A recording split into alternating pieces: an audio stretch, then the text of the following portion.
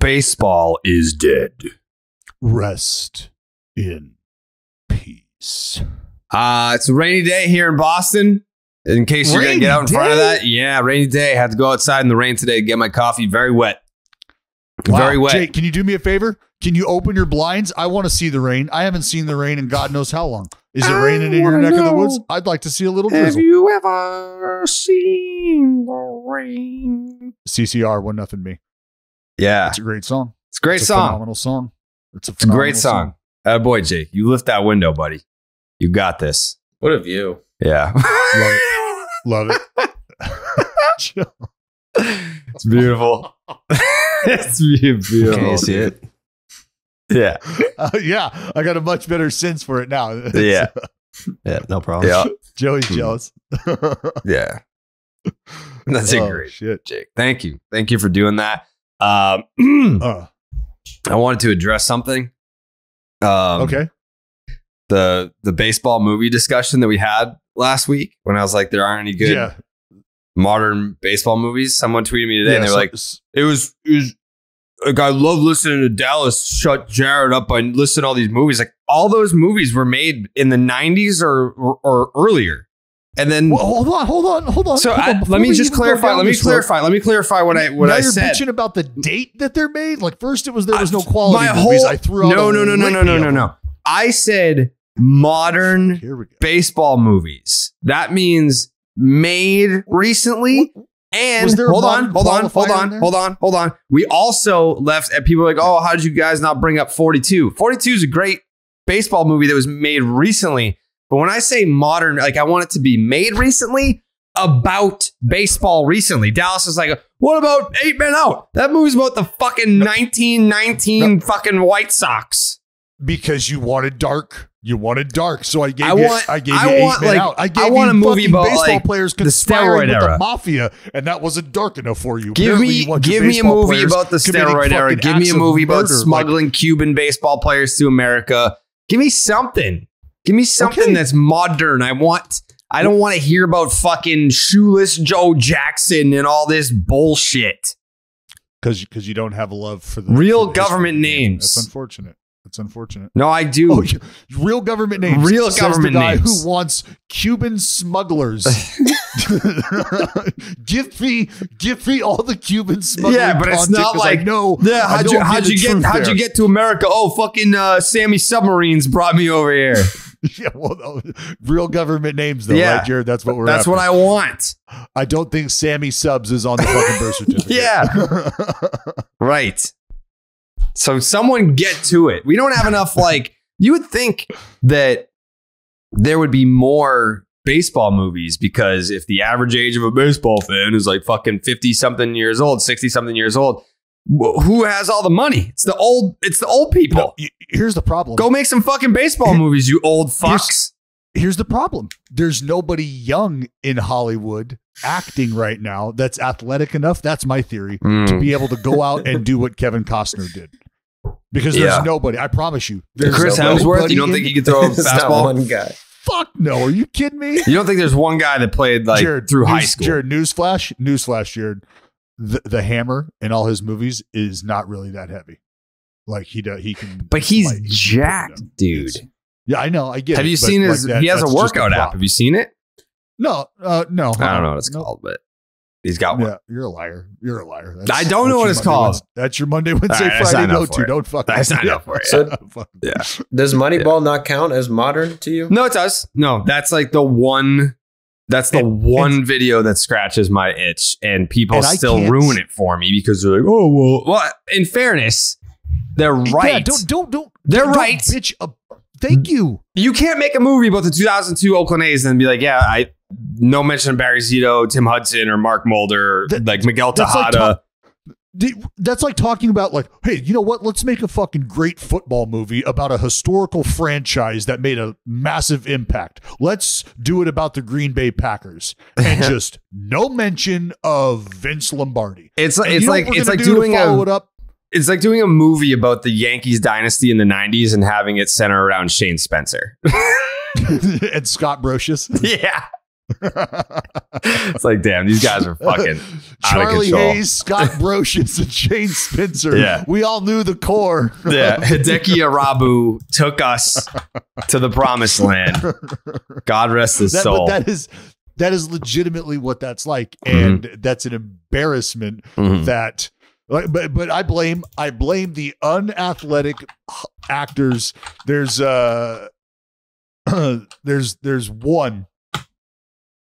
one actor, and I mean, no, maybe there's not. Who are you thinking of? Maybe there's not. Who? I don't know. Who looks like they could throw a baseball? That's what I was trying to think. Like, I mean, I don't even want to throw Tom Cruise's name out there. No, dude. What? No. I was thinking because he does all his own stunts still. Yeah, but he can't. There's something genetically within you.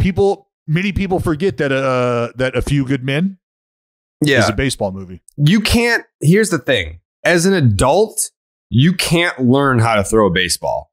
Like that is just genetically in you, or it's not. If you are 31 years old and you've been given the role of a baseball player, there's not enough time for you to learn how to throw a baseball and look like you've done that your whole life. You can't. No, you're gonna be same thing with swinging a bat. You can't do it. Like either you can do it or you can't, and you learned how to do that at a very young age, and it's just been inside of you. Well, ever seen those videos of that? Like, what is that movie called? That kid, the big league kid who like broke his arm and then started throwing gas or something. What, Rookie of the Year? Rookie of the Year. You ever seen the videos of that kid trying to fucking play baseball? Kid sucked.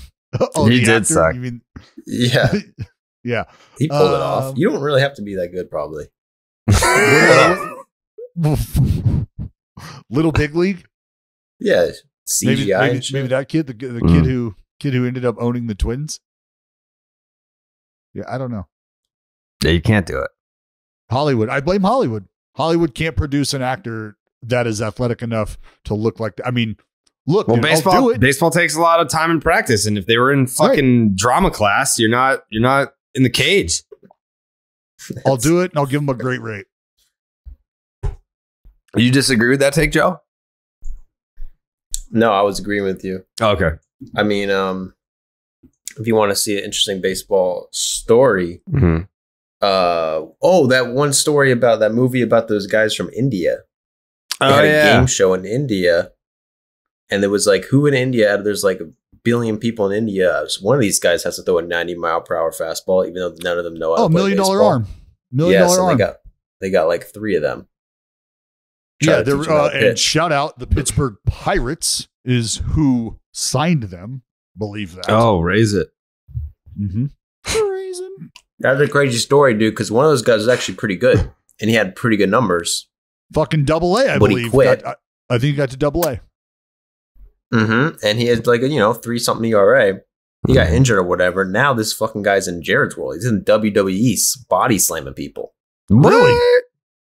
Yes, I don't remember his name. What a fucking transition. Are you kidding me? You go from India. How about that? How about coming from India and coming over here and playing minor league baseball? And you're like, that's fucking terrible. I can't live like that. I need to go do something else.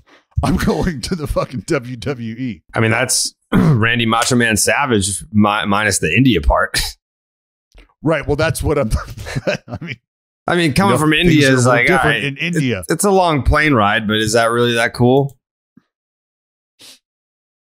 What? No, I'm saying the things that they're probably dealing with, and I'm saying this because is India bad? If you remember, yeah, it's not Gerrit. As far as infrastructure goes, they do not benefit from some of the things that we benefit from, like sewage and running water. Shit in a bucket. Not the whole country. Don't tell me there's way worse countries out there that got it way worse. Shit in a bucket, throw a heater, and body slam some people. Like that's the American dream. I don't know. I think you're maybe mixing the dreams and continents and things. Yeah, I don't know how many kids. I'm not saying there are no kids in Kentucky that aren't shitting in buckets that do wish to get to the big leagues. I'm not saying that that's the case. Yeah. I'm saying you're far more likely to run into that in some of the more downtrodden areas in India than I think you are here in Kentucky. Got it. Or wherever. No, sorry for the strays, Kentucky, but yeah. I mean, there's definitely a large contingency of Baseball is Dead listeners in Kentucky, and they're like, Dallas, you're supposed to have our back here, and you failed us. I do. My bad. Sorry. Yeah. It's the first one that came to mind. Speaking of fucking idiots, the video of you as Freddie Mercury, I tweeted that out. Why do we? No. It's not. That's just you projecting. I wasn't talking about you. The video of you dressed up as Freddie Mercury dancing around like an asshole. I tweeted that out, and the caption I said, "What is wrong with this guy?" And the number of people that replied to the video being like, dude, fuck you, like, leave him alone. Like, why don't you, like, try to use your energy for more positive stuff? Like, what did that guy ever do to you? I'm like, what did that guy ever do to me? How much time do you got? There is an abundance of people that were defending me as if I was just bullying some stranger. And I stood my ground. I was like, listen, I have a certificate to bully in this situation. You shouldn't be proud of. I'm proud. The hostility that you stirred up online. I mean, I'm just trying to have a good time, Gerrit. I'm just cheering for my ball club. That's all I'm doing. Just cheering for my ball club. What was the score? Like 8-2 at that time? You guys were losing? It was not good. It was not good. But that's the best part is we were like, you know what? Because they were asking me, they're like, do you still want to? Because it wasn't for like TV. It was for, in-house entertainment. And we just caught they just caught clips of it. And it was a Queen themed fireworks night. So they're playing Queen music throughout the evening. And as you could hear, if you were watching the game, I was, in the treehouse. So the DJ is spinning right next to me. And people like were blowing me up like, dude, like all I hear is hyphy music and a baseball game. Like, this is fucking crazy. I've never seen this shit before. I'm like, yeah, well, this is every night. So just tune in. But I was like, yeah, fuck it. Let's keep doing it. We're just going to have fun. So we turned the DJ down, sang the 7th inning stretch. And it's like right after the 7th inning stretch is when people were like, all right, we're out. And everybody, you could see people just like filtering out. And I was like, yeah, no, fuck it. Play the fucking track. We're doing it. So we got the fan going, and it was a good time. Yeah. That video did numbies. Bro, my wife and I were in fucking Target that day, like shopping through the fucking women's section. I'm holding up pants. People are like, just fucking looking at us. Yeah. And like, because I could tell they're like, and multiple people wearing A's gear walking through, like looking at me and like pointing at me, like not pointing, like laughing, but like pointing at me like, hey, I know, and they're putting it all together. Like, what the fuck is going on right now? Why are you, did I just watch your wife hold up a pair of high-waisted jeans to your waist? You're like, what's going on? Yeah. And I'm just like, hey, I was just waving, like, no big deal. No, must be nice to be that secure. Yeah, fuck it. Yeah. Fuck. Yeah. A lot of people are probably envious of that. Yeah. A lot of insecure people out there. Live that life. Live that life. The life. Yeah. But I didn't want to bring it up, but since you did, Gerrit, yes, the Oakland A's did take 2 out of 3 from the Seattle Mariners at home for the first time in quite a while. So thanks for bringing that up. Of course. Yeah. There are a lot of important series that happened over the weekend. There were. You had Braves, Astros. You had Blue Jays, Yankees. You had White Sox, Guardians. There was a lot of.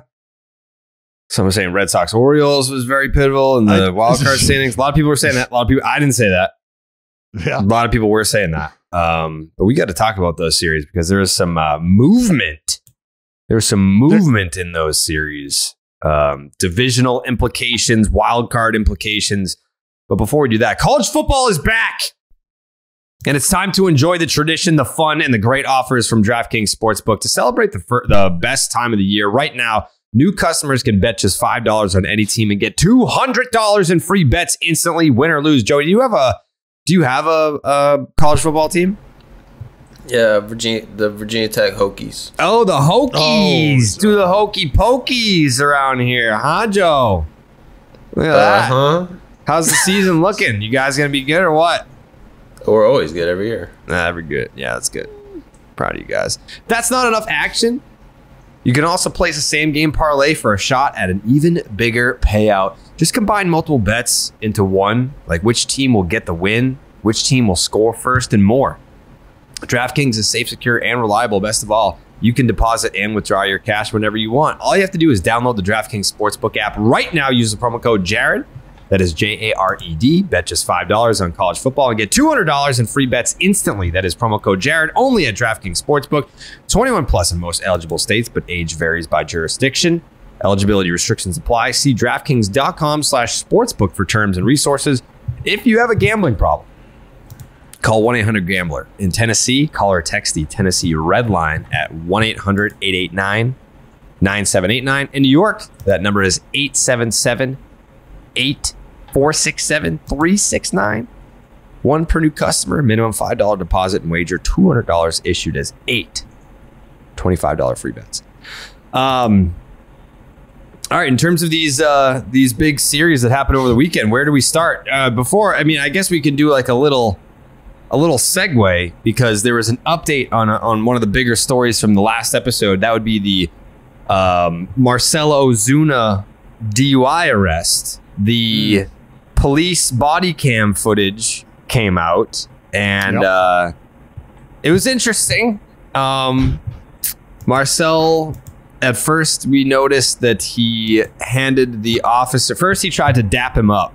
He was like, yeah. He's like, what's up? I'm Marcell Ozuna from the Braves. I'm Ozuna from the Braves. Ozuna from the Braves. And he was like, cool. And then he gave him his player card over his license. That didn't work. And then he was like, I'm sorry, my man, and tried to dap up the officer. Still, those three measures that he tried to exercise were not successful, and that's going to cost you a DUI. So is that straight up policy for MLB players, Dallas? They tell you just give them your card. Can't hurt. No. So don't give them your card. Maybe have your card out. Maybe have it behind your driver's license.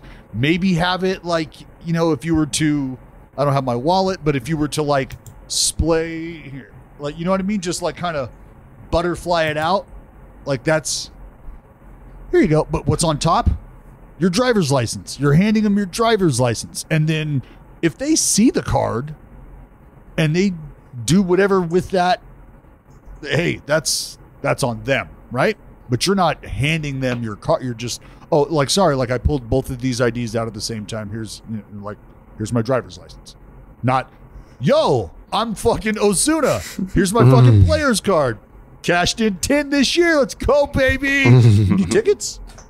You need tickets? You can't do that. That would be ill-advised. Anytime if he's going to drive drunk, he should be driving with his World Series ring on. Just hang that out the window and be like, oh, this old thing? They got that last year when I won the World Series with the Braves of Atlanta, where we are right now, officer. Yep, and that was his biggest mistake. He's not having the ring on? Yeah. Yeah, you got to have the ring. Pretty much where he went wrong. That's why he got booed. Yeah. Because of that. Yeah. People are giving him shit for saying he's Ozuna from the Braves, but I've never seen a player get arrested on body cam and them not mention that they played baseball. La Russa, he said, I'm a Hall of Famer, brother. I'm a baseball man. That's a direct quote. I'm a Hall of Famer, brother. They're like, cool, get in the fucking back of the cruiser, dude. I hate to laugh. I'm not I just the fucking goddamn. People give me shit for some of the absurd things that I say. I have never, in the face of the law, tried to third person or anything like that. Well, it's never, it will never, I don't care who you are. And as evident, it never plays out well for you. I have been in that spot, and cops will fucking, I mean, dude, they got the power of the pin. They got everything. There's now that they wear body cams, a lot of them wear body cams. Like they can't look the other way. It's like, oh, like you're telling me that, oh, you're Ozuna from the Braves, and now I'm going to be on camera letting you go because of who you are. Like that's going to fall on me. Who's going to look at the footage? If he never got arrested, no one would even look at the footage. Probably. I mean, Big Brother's always watching. Big Brother's always. It's not being live streamed. I mean, like if it leaked, what if it leaked on Twitter, right?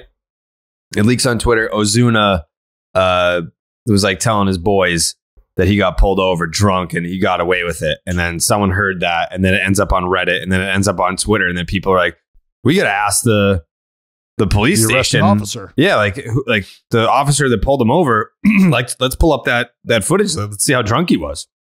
He's like, oh, he was, you know, he wasn't like slurring his speech or anything, but he was obviously drunk enough to want to slide his player card in there and tell him that he was Ozuna from the Braves.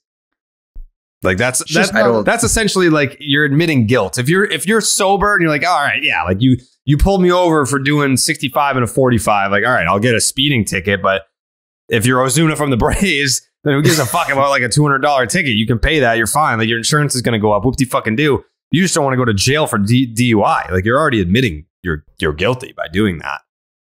Well, that's Jared. That's something that the police look for. That's something that the authorities look for, right? Mm-hmm. Is, you know, like an expansive story right out of the gate, you know, trying to run interference before the cop has asked any questions. You know, like how many times do you get pulled over and are like, hey, Mr. or Officer, well, I'm Dallas. I'm Jared. I'm Joey. How's it go? You've never introduced yourself, have you? I mean, knock on wood, I have not been pulled over in like 11 years. It's been a long time. So in any scenario, I just don't envision you introducing yourself to the stopping officer. Sup, dog? I'm the Saugus Rocket. You may have heard of me. I'm in many commercials. Did you see the World Series parade? I was in that. Here's a picture of the World Series ring that I was given. By the way, do you love first pitches? I did that. Not only did I do it, I threw a perfect strike. You have a great night, sir. Like, step out of the fucking car. Like, I'm going to tase this guy just on principle. Yeah. So yeah, Joey, to answer your question, it may have been a better look for Ozuna if he would have just had that player's card tucked behind his driver's license and maybe not put that on full display, and probably wouldn't have gone with the full introduction as well as my occupation. Yeah. There's also like the language barrier with those guys where like I'm sure that they don't feel super comfortable addressing a police officer who probably only speaks English. And then you're going with a secondary language in a situation where if you say the wrong thing, you're going to jail pretty much. Well, and he's just trying to like, and I do like, I have a ton of sympathy for that very situation, because that's scary. He could be saying something. Fuck, dude, I have been in that spot too, where you are now in the back of a cop car in a foreign country, and there's no, like, you're not speaking the language. Like, this is not going to work out. No. There's going to have to be a moderator here. And that's a fucking scary, scary spot to be in. So I can only imagine, like, if I could use any of those words at that time, I would have been using them. But I don't speak fucking Thai. So I had nothing. Like, absolutely nothing. Mm-hmm. So if I could have reverted to, like, if I could have just told you who I was as politely and as kindly as possible in that spot, I very well may have. Just, fuck, here's what I got. If only the Taiwanese police knew that you threw a perfect game. Yeah. You would. They would have been so impressed. Yeah. Yeah. I'm Dallas Braden. You don't know me? You don't know me, dude? I play for the A's. Well, no, that's the thing, is it wasn't like that. Like, you don't know me. He was just like identifying himself like in a, you know, like in a happy-go-lucky manner, like, hey, it's me. It's your friend. Ozuna from the Braves. You know, he wasn't like he was just like, and that's what I mean. Like, I can understand. I get, and look, let's not forget, you're intoxicated. So you're not, you're maybe thinking that some things are going to fly right here when they probably aren't going to fly. Did you see Ben Ingram? Ben Ingram on the Braves radio guy when Ozuna came to the plate, he said, "And come to the plate, Ozuna from the Braves." Wait, what? Oh no! Are you on the radio? Yeah. Oh no! Wait, who did that? The Braves radio announcer. What a call! No. What a call! Oh, do you think they told him like, "Hey, man, you probably shouldn't have said that"? No, here is Ozuna from the Braves. No, that's beautiful. That's beautiful. That's beautiful. There's nothing wrong with that. Here is Ozuna from the Braves. Oh, that is so money. That is so fucking money. That is so money. Yo, man. Oh my God. I'm Ozuna. Sorry. You're good. I'm Officer Bull down Norcross Police. Yeah, driver's license. I'm Ozuna from the Braves. Sorry, my dog. Sorry, my dog. Yeah, man. He's like, hey, man, like, come on, man. It's me, Ozuna from the Braves. Like, and that's what I mean is in that I can hear him like trying to convey, like, I fucking mean nobody harm. I like this. Look, man, I'm not here to hurt anybody. Like, I can hear all of that in that. Ozuna from the Braves. Well, if he was trying to convey that message that he wasn't trying to hurt anyone, he probably should have pretended he wasn't Ozuna from the Braves, the guy who literally just got in trouble for domestic assault by the same police department. That's fair. And so if anything, not only that, Acuna. He put out like not like a statement, but some Instagram post where like when that always irritates me when religious people hide behind religion when they do dumb or stupid or illegal shit.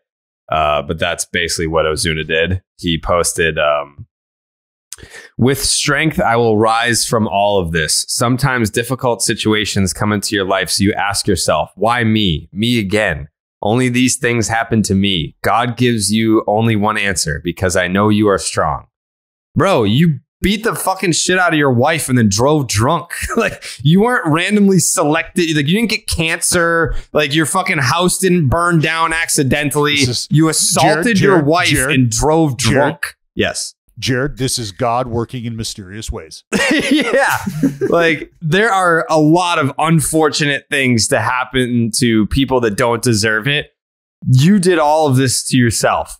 That is infuriating when people do that. Like, oh, man, God gives his toughest battles to his strongest soldiers, huh? Another DUI, another arrest for something shitty that I did. Like, what the fuck are you talking about, dude?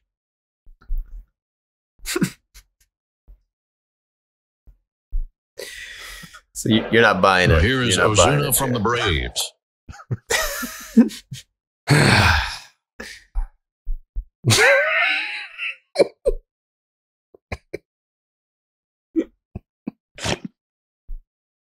That's a tough angle to go by. It's not great. Why me? Why me, dude? I'm such a good guy. Oh fuck.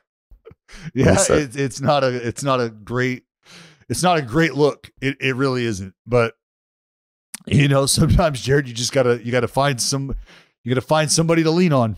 And right. JC. That's where Ozuna's going. From the Braves. Oh, Sorry, fuck, man. Sorry, my man. I'm Ozuna from the Braves. Well, also, did you see? I saw something because right after this arrest, he switched from the neon green arm sleeve, just went to a white arm sleeve, which is apparently the second time he's done that after getting arrested. Wait, what?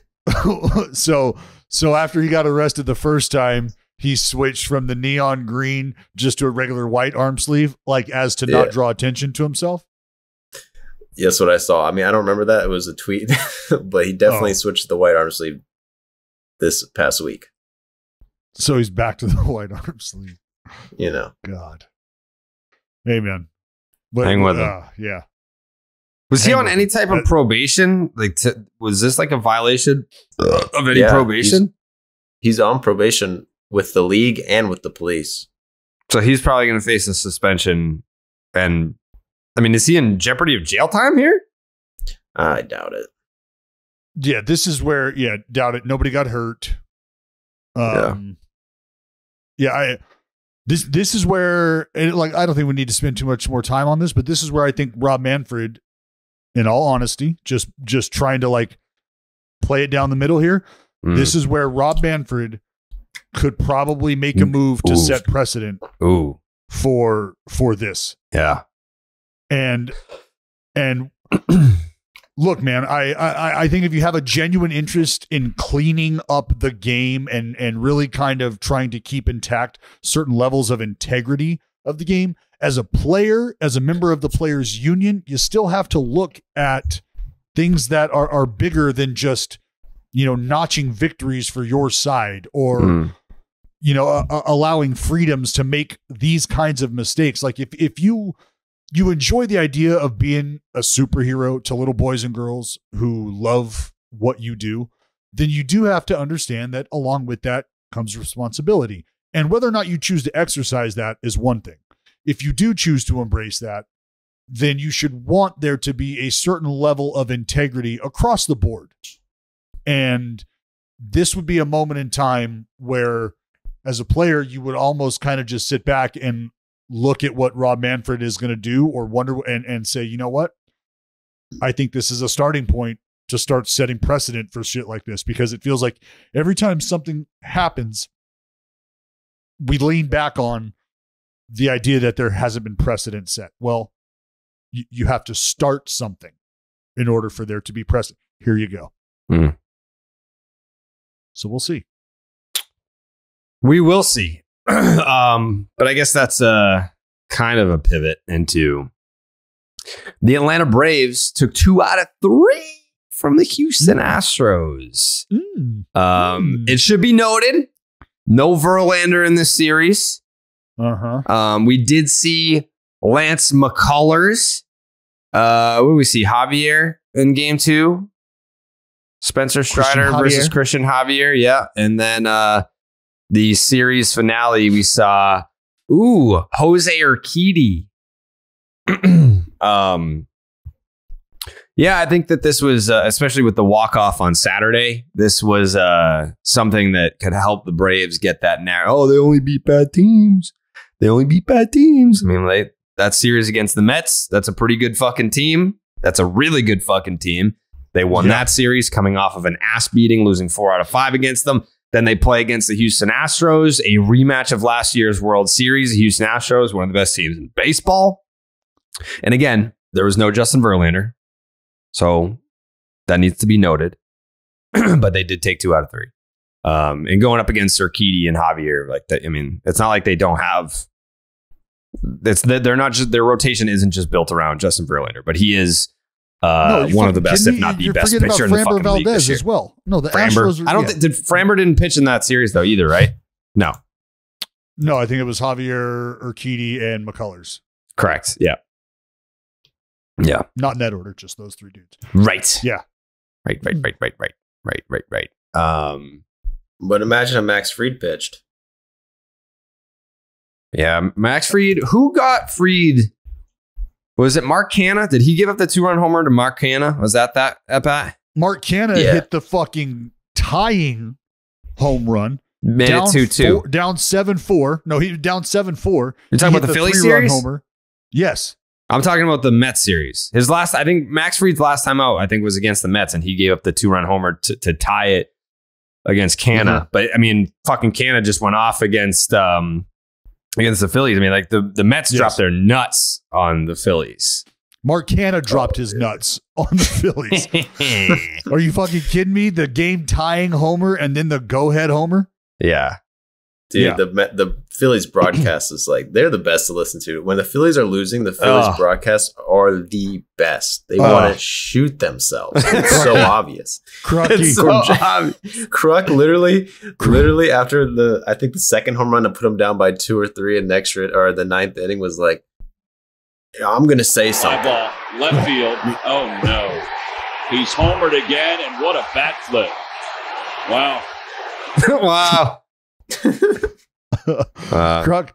Crucky is a beautiful human for a lot of reasons, and Brandon Nimmo just added some insurance. They were not happy. Yeah, and his curmudgeonry at times, like it comes across, and obviously for you to identify them as, a beautiful listen or an entertaining listen when they're losing, I think is indicative of that. Yeah, that's. I mean, they went viral for their solemn reactions to the Canna go-ahead homer and the Nimmo homer, but that's not the first time that the Phillies broadcast has gone viral for wanting to kill themselves in the booth. That's like their MO. Yeah, they're really good at it. They're really good at it. Kruk was blaming the rain delay. He's like, I'm going to say something, but I want to keep my job. You hit him with one of those. He's like, I'm about to say it. Damn. Just know that I'm there. I'd rather not. I better not. I better not go there. Good for him. Yeah. But yeah, I mean, the same thing with the Phillies. This is like the kind of a classic Phillies loss yesterday where they had the lead like at least twice. And they had like a 4-0 lead, 7-4 lead. And then they went up 8-7. They blew the lead 3 times. Yeah. All with the bullpen. And I don't know this for sure, but I'm pretty sure they made a few errors in that series that were bad. Mark Canha has been a hell of a pickup for the Mets. He's in 275, a 374 on base. The slug could use some work, but a 785 OPS? You kidding me? Yeah, I'll take that all day. 15 doubles, 10 homers. Look at their additions. Look at the Mets additions. The guys that they added, and look at what they're doing. They're doing great. Fucking I don't know that it could play out much better. Like when you go and get a group of guys, like when you go and get multiple players and they start to perform and they continue to perform. And now you look up and you are the best team in your division and you have essentially cemented a postseason. Like that's how you draw it up. That is how you draw it up. And that's what is happening for the Mets. Love to see it. That was one of their biggest wins of the year. And you can't even really speak about the quality. Like earlier in the year, if they did this to the Phillies, which they did it? Wasn't that one of the games like that the Phillies were winning 7-0 and then they lost to the Mets? Like yeah. At the time, the Phillies were a dumpster fire. Now they're 11 games over 500. Like the Phillies are a formidable opponent. They have a 73% chance of making the postseason. They have a plus 65 run differential. Again, 11 games over 500 in a playoff spot, and the Mets still kind of emasculated them in that series at home in their house. So the Mets are now 1 win away from joining the Los Angeles Dodgers as the only 2 teams with at least 80 wins. Yeah, the Dodgers are on another planet right now. They were on that. They're not that far away. There's not a ton of separation there. It's not a ton. I mean, Jared, you've got one team. 6.5 The Dodgers games. have, yeah, but I like that's within the standings. And look, a lot of that, the New York Mets are dealing with dare I call it a better division? Can you call it a better division? Is it a better division? A lot Probably better. not. Is it?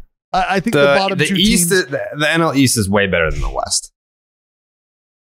Like the Padres are in second place and they're closer to last than they are the Dodgers. Yeah. Yeah, the Padres are worse than the Phillies, basically. But the first 3 teams in the record. East are better than the first 3 teams in the West? Is that what you're thinking? Yeah, definitely. 100%. Like the Giants, the Padres are the only other team with a winning record in that division. What's that? The Padres are the only other team in the West with a winning record. Yes, I mean the Giants are like right at 500, right? One up or they're one below, yeah. Yeah. Okay. What's the run differential for the Dodgers? Dodgers have scored almost 300 fucking runs. Plus 264. And what's the Mets run differential? Plus 126. So double. Yeah. I mean, you can tell me that the standings aren't close, and that's fine. But one team is significantly better right now. Let me ask you this question, Dallas. Significantly better. Let me ask you this question. Fire away. Are we wasting our time watching this season because the Dodgers are not just that much better than the next best team in the National League? They're that much better than every other team in baseball. Are we wasting our time knowing how this ends? No, because there are rotations out there that could make it interesting. There are rotations out there that could, I don't want to say bring them to a halt, but that could really test the depth of a lineup. Look, the depth of a lineup really starts to shine when a guy on the mound is struggling. And the depth of a lineup impacts guys on the mound, think starters, because of the pressure they apply, because of their ability to have quality at bats back to back to back to back to back. When you talk about no let up in a lineup, you're typically looking at lineups with guys who are aggressive, but strategically aggressive, meaning they don't necessarily jump on the first pitch, but they might not be working a deep count because within the first 3 pitches, they're going to get something that they feel like they can handle against you. You're also going to have a lineup full of guys who put the ball in play. And that's where the test comes for the guy on the mound against a lineup of depth. If that guy on the mound happens to be a frontline starter, though, a 1-2, a Verlander, a Framber Valdez type guy, well, now that conversation's a little different. If that guy happens to be a Max Scherzer, a Jacob deGrom, a McGill on a good day, why do they not have as good of a chance? Because you could probably line up the 1s, the 2s, the 3s across the board against the Dodgers and feel pretty fucking good about yourself if you're the New York Mets, if you're the Houston Astros, if you're teams like that. So it's not just a formality right now that we have to play this thing out so the Dodgers can be crowned. They're not guaranteed tomorrow once you get to October. And that's the beautiful part about this, is that there's teams who are scratching and clawing to get there who very well could represent the hurdle that the Dodgers need to clear. And maybe they don't. So the Dodgers, leader in the clubhouse. Your fucking favorite. Absolutely. But not wasting our time. Not wasting our time. No, Someone no, could be. The Dodgers like bench / role players are better than a third of the league's everyday guys. Mm-hmm. You I don't even think that that's an exaggeration. Like there are guys that are the Dodgers bench guys, and like David Price is coming out of their fucking bullpen, and he's having a great. Like David Price is better than a lot of guys, like a lot of teams number 3, 4, 5 starters. That guy's coming out of the fucking bullpen. Yeah, it really is. It's just it's laughable. It's laughable to look at the depth of this team and just watch the production continue to roll. I mean, think about what they've gotten from fucking Trace Thompson.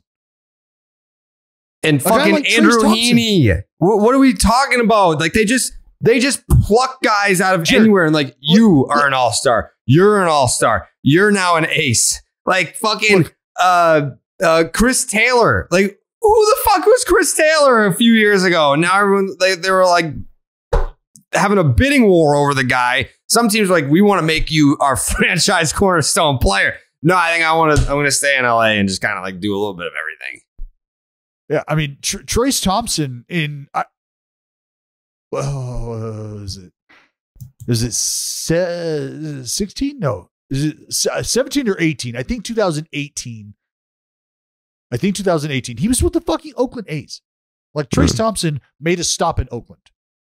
Absolute nobody. I'm not calling him a nobody. No, I am. Oh, okay. Yeah. Well, you can call him a nobody. Yeah. No, at the time, like but when you play for the A's.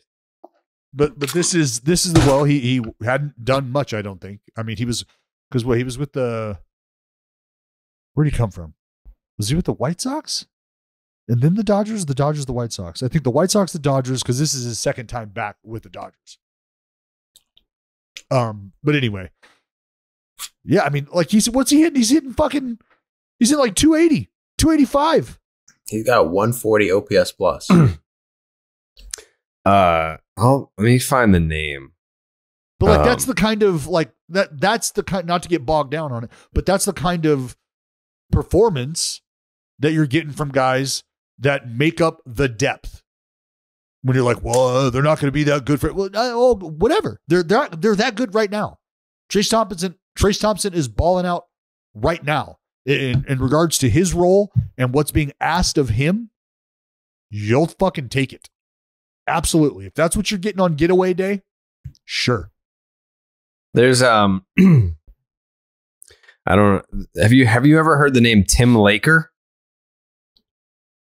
Tim Laker. I have not heard the name Tim Laker. Craig Wallenbrock. Craig Wallenbrock. I have not heard the name Craig Wallenbrock either. Are these? And then I don't know how to pronounce this last name, but it's Robert Van Scoyoc. How would you pronounce that? Soyoc? Seyyoc? Scoyoc. Yeah, Skoyak. Something like that. Anyways, these three dudes apparently were just, I don't know what their backstory is, but there were a lot of major leaguers who were advocating for their teams to hire any one of these three guys. What Matt Carpenter did with the Yankees this year, he worked with them. Paul Goldschmidt, who's polishing his 2022 National League MVP trophy. Holla! He worked with them too. Guess who hired all three of them? Trace Thompson. The Dodgers. The Dodgers. Like there were players that were like, hey, look at what they're doing with Goldie and Matty over there in the Bronx. And like the Dodgers were just like, oh, this trio of guys? All right, yeah, okay. They hired all three. Lock them up. Yeah. So like the guys that fixed, I mean, like fucking Matt Carpenter was on pace to hit 70 home runs this year. And Paul Goldschmidt, how old is Paul Goldschmidt? He's got to be what, 32 now? 33? I was going to say, yeah, 32, 33. He's having the best fucking year of his career. And so the Dodgers just put on fucking ski masks, jumped in the van with no windows, and went cruising down the street. And we're like, oh, you three dudes, you're with us now. Jump in. Or we're going to fucking stuff you in. Yeah. All right. So it's basically like what the Yankees did with like Matt Blake. They were like, oh, there's some guy with some buzz that the players like. They like working with this guy. All right, well, he works for us now. Doesn't work for anyone else. He just works for us. And the Dodgers did the same thing. They're like, oh, there's this guy that's like fixing all these fucking players that are, that are already talented in their own right. Like we're not making like a dipshit into a genius here, but we're and like it's that other thing too. I was talking to David Cohn about it. Some of like the method, like with Aaron Judge and his swing and how he's gotten it to, there's just no holes in it anymore. It's more of like an uppercut, like through the zone, but then up, like pushing towards and then up. And that's what some of these guys are just doing now. And it's clearly working. And apparently the secret sauce is now with the LA Dodgers. Hey, look at fucking Joey Gallo. What the fuck? The guy just shows up. Fucking just walks in the door. Hey, how about 1,000 OPS, Joey? I know you can't hit the ball to save your fucking life, but we're going to teach you something that's going to save yours. How's that sound? I mean, he's got like a fucking 184 OPS plus or something like that since walking in the door. Like that's not like people were trying to attribute it to, oh, he got out of the Bronx and now he has a clear head and people aren't booing him anymore and he's on the beaches in California. He's working with some of the most influential hitting coaches in hitting philosophy people in the fucking history of the game right now. And he's unlocking it. Yeah. And the Dodgers have locked that up. Yeah, dude. And that's just if you're talking about hitting coaches or coaches in general. Like, I think their pitching is way more impressive where they have like 7 starters and they all, just to try to save guys, they're like going up and down and they're moving them around. So they're all, and they have 5 starters with an ERA under 3. And a lot of these guys are people who aren't fucking aces. Who might bite your fucking tongue, champ, because Tony Gonsolin is knocking on the door of that Cy Young. Tony Gonsolin. After fucking, he's not a guy, dude. After he's not one of those guys who's irrelevant. You hate cats? You hate cats, Joe? Just say you hate cats. I like Tony. I don't like Tony Gonsolin. You do or you don't? But you do or you don't? He's fine. I know I like Tony Gonsolin, but he okay. Well, because that could very well be your NL Cy Young. Well, I'm talking more of like a Tyler Anderson. Nah, dude. He cost himself the Cy Young at the All-Star game. Who, Tony? Mm-hmm. No. Yeah, that was bad. No one's going to take him seriously after that. And in front of his home fans. Yeah. Just fine. But speaking of the depth, I mean, I brought this up, not like, I told you so. I'm saying I brought this up as he was starting to work his way back through his minor league rehab. So Dustin May is back. He is back. Dustin May is back. I'm fucking angry about this trio of coaches because I'll be honest, the Red Sox had the chance to hire all 3 of them and they passed. Yeah, well, you passed on all of them because you guys know what you're doing, right? Jared, you've allocated your resources adequately and perfectly, man. It's just I don't want you to tell you. You're not. No. That's one of those things where like I can talk shit about my little brother, but like the schoolyard bully can't. Like that's okay. I can beat up my brother and that's fine, but you can't. You're an actual bully. I don't keep the Red Sox out your fucking mouth. Keep the Red Sox out your fucking mouth. You gonna come fucking slap me? You want?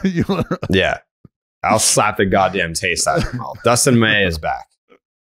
Dustin May is back, and I've slapped this label on him before. And after 1 start, 5 innings, 1 hit, 2 walks, 9 punchies, Dallas tickets. I'm willing to slap this label right back on him now that he's back after 1 start. He is my favorite pitcher to sit down and watch. He is. Like, I will sit down and watch a Dustin May start right now, even with how like Alcantara's pitching, how Verlander's pitching, Jacob deGrom is back, Max Scherzer's doing his thing. If you tell me that I have 1 TV and all those guys are pitching on the same night, I will put on the Dodgers to watch Dustin May pitch. I will. I don't know if this is like a perfect marriage of camera angles and his movement, but for whatever reason, like 20 inches of fucking break on his 2-seamer. 20 inches. That's like a fucking Randy Johnson slider, but it's a 2-seamer. Right. What the fuck are we doing here? It's going the other way, and it's doing that at 100 miles an hour at times. Like that's so like just the visual, and that's what I was getting at is the perfect marriage between his shit and how it moves and how hard it comes out and the camera angles at which we're watching this shit come out of his hand and move. He's a blitzball pitcher in the big leagues. Yeah, sometimes it's not even the strikes that are fun. Sometimes it's the misses. Like, oh, that one got Machado, away from him. 26 inches of movement. He's buckled Machado like 3 times. None of those pitches were in the strike zone. Yeah. Well, and it's because like what you are watching as a fan when you watch a hitter, especially a hitter like Manny Machado, look that bad on stuff and just buckle, you're watching in real time that hitter, their fight or flight instinct kick in. And what they're being told is that baseball is getting ready to go all the way through your body. So you need to get the fuck out the way, yo. You need to bail. And then you're like, oh, wait a minute. It's already too late, but I see the spin now. And that's going to be gross. I guess I'll flail at this actually, I don't know why I'm even flailing at this. Maybe it's because I want to get the fuck out of here and I don't want to see any of this anymore. And like, that's sort of the anatomy behind the mindset when you got a guy out there blowing hundos, moving it 20 to 25 inches to the right as a right-hander and spinning that bitch in the opposite direction, the same amount of fucking move. It's gross. It is gross. I've said this about Dustin May. He is the perfect example of someone that they would have burned at the stake during the Salem Witch Trials. Yeah. Like they would have been like, this dude has sorcery. It's sorcery, magical powers, like demon powers. They would have just looked at him and been like, oh, he's a fluffy ginger. We have to burn him anyway. But the fact that he can make balls fly out of his hand at 100 miles an hour that move the way that they do when they're not supposed to do that, he would have been a prime candidate to be burned at the stake in the Salem Witch Trials. This dude is like. I dubbed his slider the Demon Breaker. Like it was the Demon Breaker. It was fucking lethal. It is lethal. It's not as sick. You think it's better than Blake Trident's? I think his is like this on TV. Like looking at that is fucking insane. Yeah. And again, Joe, you want to know why? Because, and this is a credit to Blake because he's worked really hard on this. And shout out Cressy. The downward movement, right? The depth on his sinkers. Because those are bowling balls. That's a sinker. Because I've seen Blake Trident at 100 miles an hour throwing fucking sankers. Like 2018, he was just as electric as Dustin May is now. Like 2018, Blake Trident was. I don't know how anyone got a hit off of him. No, it was stupid. Not only was Blake Trident stupid in 2018, Lou Trevino was stupid in 2018. Yeah. Both those dudes and both those dudes had ridiculous shit. I mean, Lou Trevino was blowing 100 miles an hour with a stupid slider, a stupid curveball. Yeah, he fell his off. Changeup was just something he fucking threw. Shout out Lou Trevino, who fell off, who did just become a New York Yankee, 2 1/3 scoreless. Very mid. Did a good job wiggling out of some spots. Sweet Lou. Mid. Yeah, mid. That's what people call him now. Right, Sweet Lou. Yeah, some absolutely disgusting shit from Dustin May. And again, the depth. Like that's what you're getting back. You get what you get from a guy like Gonsolin, who's undefeated for God knows how long, and Andrew Heaney and Tyler lost Anderson, the All-Star game now. Yeah, whatever. Dustin May shows up and is like, "Hey guys, remember me?" You think they would make him closer? I mean, because Kimbrel, and they have all these pitchers, and they still have Kimbrel as the closer, and he blows every game recently. Okay, all right. And it's like, who's it going to be? You want to know who's not worried though? The Dodgers. Dave Roberts. Well, are these? Why are they going to replace him? Didn't you say he's not worried about it? Because they're going to replace him. Are they replacing him? They have 30 fucking pitchers who are all good and one who's not good. They can afford to weather a Craig Kimbrel rough patch. Yeah. They've been doing it, dude. They've been on the best record in the history of baseball. And I think they can put Craig Kimbrel at first base and still win the World Series. Yeah. I mean, like, it's an interesting thought. But I feel like you've got to identify your 3-4 guys that you're going to be able to lean on during these postseason series. And I would venture to guess by the time the dust settles, Dustin May is going to be closer to the front of that line than maybe an Andrew Heaney. I don't know. Yeah, so let's get Andrew Heaney in the 9th. Well, look, there are no rules come October. And the Dodgers are not worried about finishing baseball games right now. Not to say that it's not something you have to pay attention to. That's why I said they can probably weather a Craig Kimbrel storm. So when you get to October, you've probably done your due diligence in the month of September leading up to the days off that you'll have and right into that first series. You've identified who's going to get the ball in those leverage spots, because I believe that you have to find a balance between knowing that your save could come in the 6th and 7th inning and also knowing that those last 3 outs of the ball game are still very different. I don't care if I'm facing your 7, 8, 9. I don't care if I'm facing 2 out of 3 guys that are coming off your bench that are reserved in this spot right here. But I don't care about any of that. Those 3 outs at the end to end it, they're different and they matter. So I got to find somebody who can get us through that shitstorm in the 6th, 7th inning, kind of calm stuff down. And then when it's all said and done, who's going to be my hammer? That will be figured out. But I truly believe that if the Dodgers believe that, the idea that the save can come before the ninth, which they know it does. Who's to say you have to have that bona fide stopper in the ninth inning if you're the Dodgers specifically?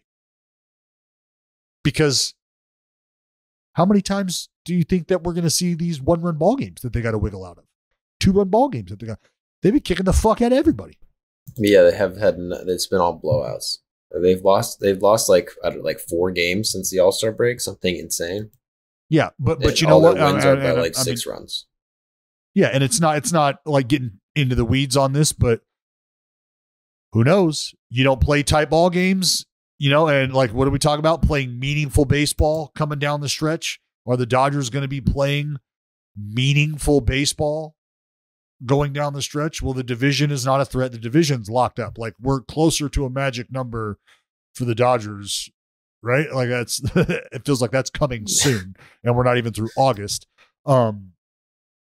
So yeah, maybe playing tight ball games for the first time in the postseason could be a little dash of cold water in the face of the Dodgers. Like, oh fuck, it's 3-1, 9th inning, 8th inning, like, But I mean, that's splitting hairs, because like, are we really thinking the Dodgers are worried about winning a ball game if they're up 3-1 in the 8th or 9th? Nope, probably not. We've seen a lot of dominant Dodgers teams not win it all. Yes, we have. So yes, we have. Going back to the original question, all the way at the start, is it meaningful to even watch? It definitely is, because I would say the Dodgers probably have a better chance of not winning the World Series than winning the World Series, because that's just the truth of every team. There's a better chance. There's no team that you can say has over 50% chance to win the World Series. But you're talking about a Dodgers team that statistically is twice as good as the next best team from a run differential standpoint. So I'm not saying that there are chances of winning. If I were to pull up Fangraphs right now, what are the chances of the Dodgers winning the World Series? It's probably going to be somewhere in like the low 20%, which is fucking high. I don't know if it's 20%, but that's what I was going to say is I believe statistically they are favored to win the World Series, and they are in the best spot to be winning like that. Yeah. But it's the Dodgers. I don't think that, like, if I'm going to pull it up right now, and I'll tell you what the Fangraphs odds of the Dodgers winning the World Series are this year. And I can tell you. It'll probably be fair. 17.4%. So right around 20, what we estimated. And that's not 17.4% is more of an indication of how unpredictable the postseason is than how much better the Dodgers are than everybody else. Okay. Yeah. The Mets also have 17.5% chance to win. 0.5. They have a better chance than the Dodgers? Oh, no. Well, what I'm looking at has them both at 17.5. I've got 17.4. But yes, the Mets have the same percentage odds of winning the World Series as the Dodgers do. The next best, the Astros have 15.7. The Yankees have 9.3. Well, you skipped the Braves. Okay, come on. The Braves, 10.6. The Braves have a better chance of winning the World Series right now than the New York Yankees. Who does that shock? Yankee fans. We won it last year. Dude, we have actually the best odds if you look at the real facts. I don't know. But I want the best odds of having better gut health. I know that. And our next partner, our next partner has a product that I use literally every day. I started taking AG1 before the LA trip for the All-Star game. Speaking of Tony Gonsolin and ruining his chances of winning the Cy Young, I started taking AG1 right before that trip, because I wanted better gut health and more energy. And now that I've been on it for a few weeks, I feel great. So what is this stuff? With one delicious scoop of AG1, you're absorbing 75 high-quality vitamins, minerals, whole food source superfoods, probiotics, and adaptogens to help you start your day right. And here's why I love it.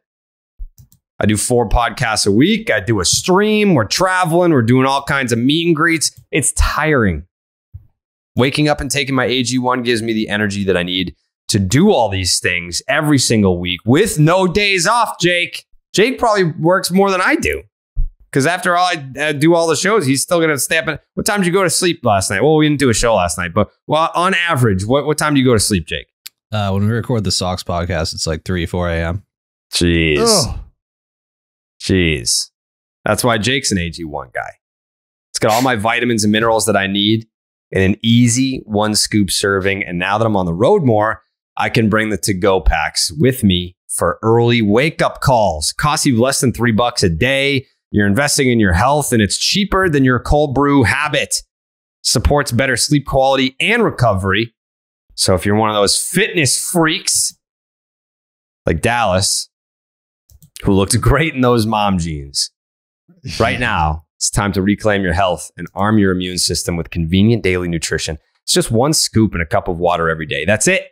There's no need for a million different pills, gummies, whatever else you're taking, supplements to look out for your health. To make it easy, Athletic Greens is giving you a free 1-year supply of immune-supporting vitamin D and 5 free travel packs with your first purchase. All you have to do is visit athleticgreens.com/Red Sox.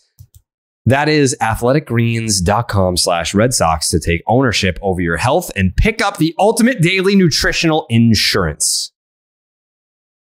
Love that. Speaking of gut health, yeah. Where is this gentlemen, going?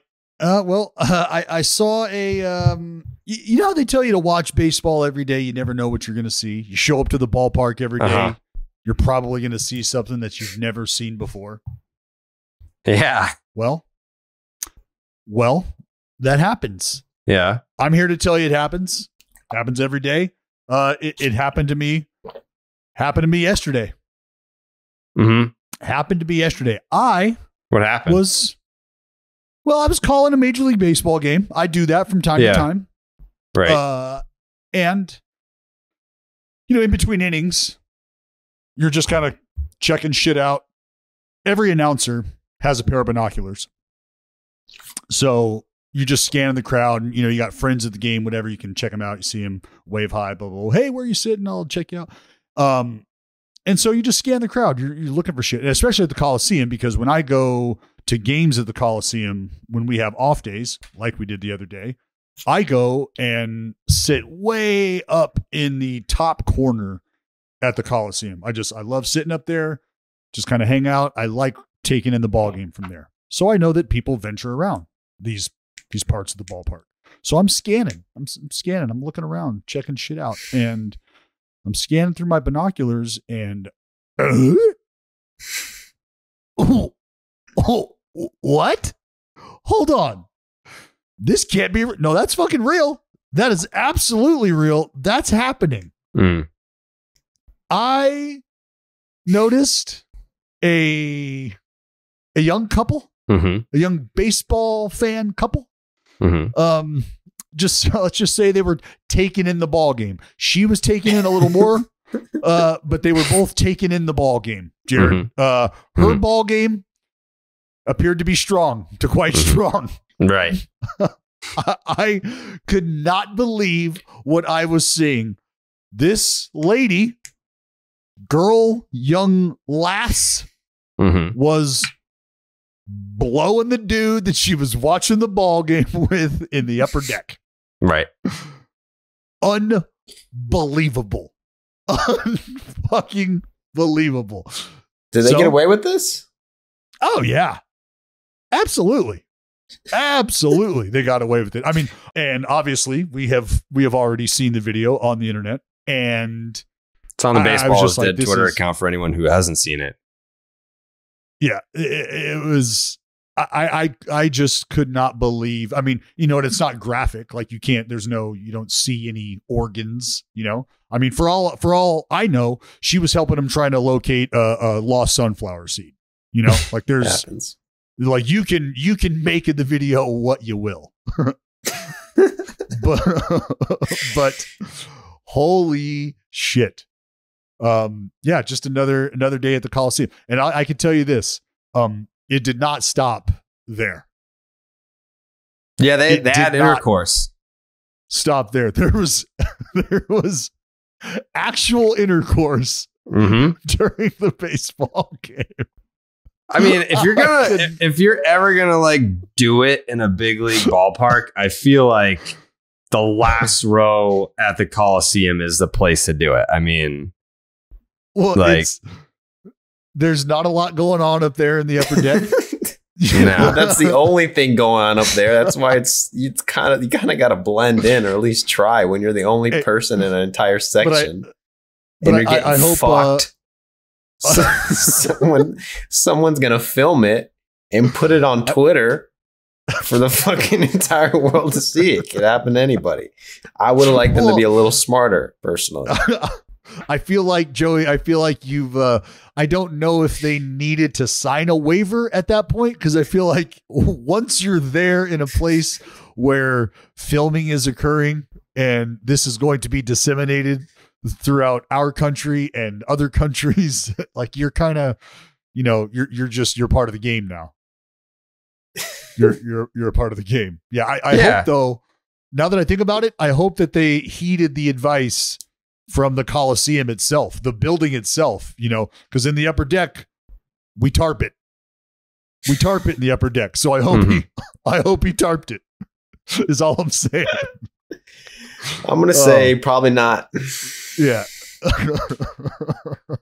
Yeah, not time. The rain, it started to get wet quickly. Didn't have time to roll the tarp out. Nope. Those types of people usually aren't the safest, they're really. But you know what? Those are the type of people, Joey, that I like to roll with, because those are the type of people that are coming across the finish line when this whole life is all said and done. Those are the ones that are coming across the finish line with one wheel, no windshield, just a lot of fucking dents and dings on the door panels. Yeah. No license plate. They're just skidding through. Yeah. And then Barstool stole the video. Which fucking. So hey, I'll lay this out. Because people were coming at me for just they ripped the video. We put it on the Baseball is Dead Twitter. And they're so afraid of us that they did not want to just share the video from Baseball is Dead and promote the show, whatever, because they have another baseball podcast. It sounds great. It's called Starting Nine. Just launched from all descriptions. It just launched. And a lot of good work done. They ripped the video, put it on a burner, and then tweeted it on the Barstool main handle. And I just responded to it and I said, yep, hat tip, Baseball is Dead. That you just stole that from us. Then I got people coming at me being like, isn't that what you do every night with baseball highlights? Like, well, no. Like, I share the video from the direct source that it comes from. Like, I don't rip the video and then post it as if it's my own, which is what they did. Yeah. Well, explain. And people were like, just let me say this. What rip versus share means. So I'll explain, because Dallas is new to the game. Well, you've learned it. You've grasped it quite quickly, I think. So if you're on Twitter and you see a funny video, there's an option to tweet video.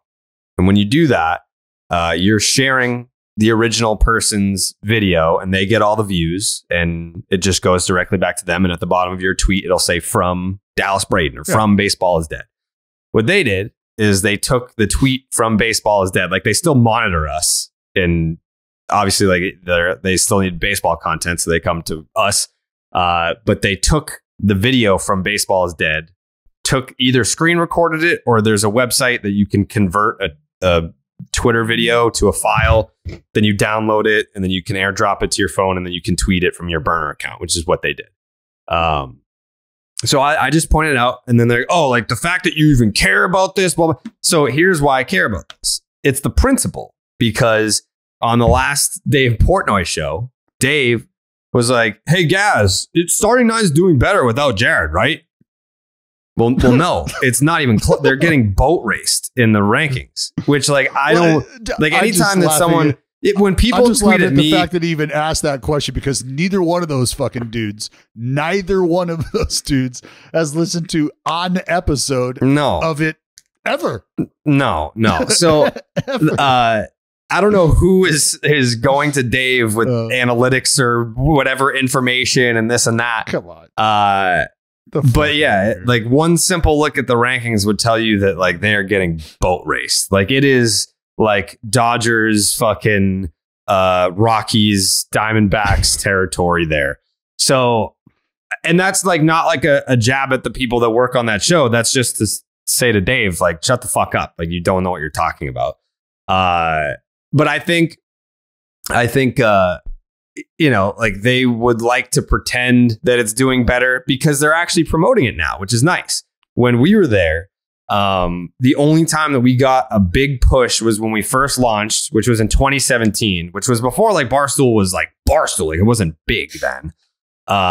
So we never got like this big push when Barstool was this, you know, after the Chernin sale, after the Penn sale, like never happened. So the only time that we got a huge push was when we got the first ever full length sit down interview with Bryce Harper. He had never done a full length interview like that before ever. And that was not like Barstool doing. Like he listened to CCK. Like he used to listen to the CCK show that I did. And then we hooked up like on Instagram, started texting. You build up a friendship, you build up a trust. And then he was like, this is the place that I want to do this. So that had nothing to do with them. And the only time they ever like pushed us like by putting out clips and being like, hey, listen to this episode was the Bryce Harper episode. And now they push the fuck out of that show every single episode, like the push that we got for the Bryce Harper one. So it's funny to like see it now. That's where how much they care once we're gone. No, but Jared, you know, it's empty and you know why the push is happening. Yeah. Yeah, it is what it is. Like people like you shouldn't care so much. I'm like, I don't care. I don't think that the public knows that side of it where it's like they never fucking gave a shit about Jared, us when we were there. Just think about this. And now that we're gone, they're like, we got this new show. Check it out. Brand new. Never heard of it before. Check it out. Download, rate, subscribe. And it's like, dude, you had us there and never gave a fuck. You didn't push us at all, which was fine because even without the push of the main handle, we were always number 1, number 2 in the baseball rankings. Mm-hmm. And now we never touched double digit rankings with that show ever. And that's where it sits now. So it is what it is. That's, again, not a slight against the people that do it now. It's not an easy gig. It's not easy to put out a good baseball podcast twice a week, every week. Well, no, and I would just wrap with this, like, cause like I said, I imagine being in the building, having those resources, and still not being able to get it done that way. That's what I think about, because I'm doing this shit mobile, like with a never set foot in that fucking office. Yeah, don't worry about it. Don't let it because. Know this, Jared.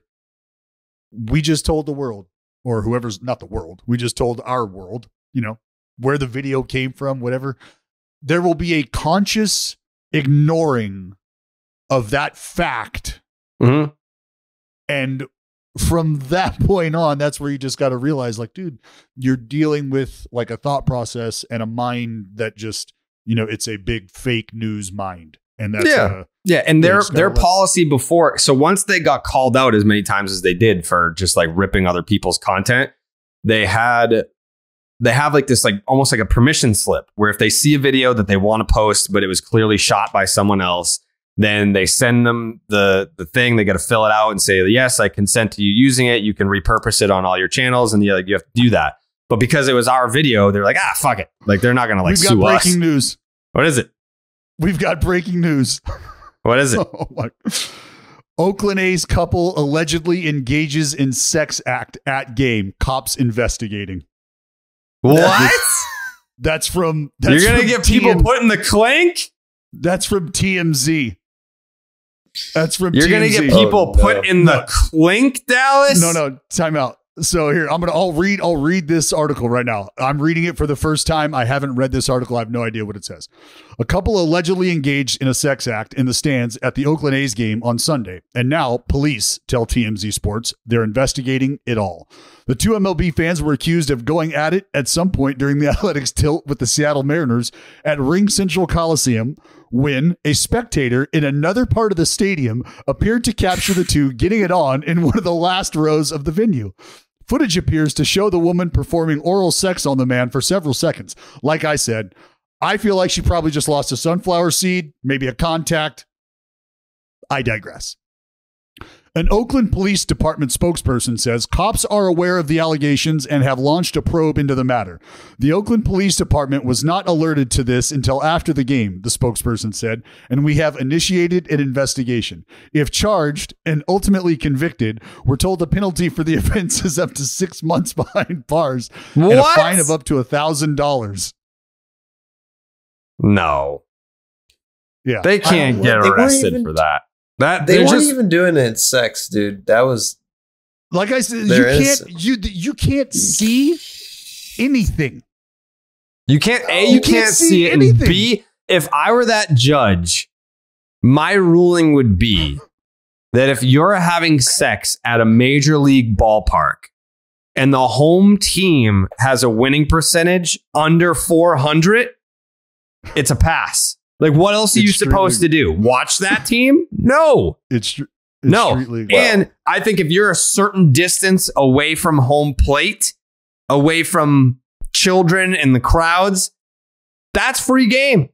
That's free game. It's the Oakland Coliseum. It's basically a brothel. It shouldn't, like, it's not Citi Field. It's not Oracle. It's the Coliseum. It's a possum brothel. Baseball's last whorehouse. Yeah. Hey, easy. Yeah. Oh God. There's nothing wrong with getting a little beach at the Coliseum. It's the least you can do. It's the least you could do. Yeah. So there's well, that. now I was literally gonna pivot to like, hey, like, have you ever done anything crazy like that at a baseball park? But now, like, you're admitting to a fucking federal crime. Apparently, now you're gonna trying to get someone hemmed up here, Gerrit. Yeah, I definitely have never done that. If you're asking if I've ever logged in at a baseball game, buddy, there's God damn. Oh, there's so many good stories. So many good stories. Same. I mean, like, from other people. Yeah, absolutely. From other people. Yeah, other people did stuff like that. Crazy shit. Crazy. Yeah, you wouldn't believe it. Yeah. Nope. Well, I hope they get off. Oh! You know what I mean? Oh man. You know what I mean? Yeah, I hope she spits the bit, huh? Yeah. Oh man. Yeah. They gotta lighten up. By the looks of things, they're not going to be able to pull any fingerprints. Oh. Hey. They gotta lighten up there. Oakland, California. Like, they're just having a little sex, dude. It's a day game. The team sucks. Like, what? Like, come on. Like, if this were happening in a packed house and there are tons of people around, and like, people like, no one knew that it was happening. No one was disturbed by this. If it weren't for a rogue, if it weren't for a rogue filmer. Are they gonna like facial recognition? Like, what's? They're not gonna catch these people. No, they'll be fine. There's not a lot of people there, man.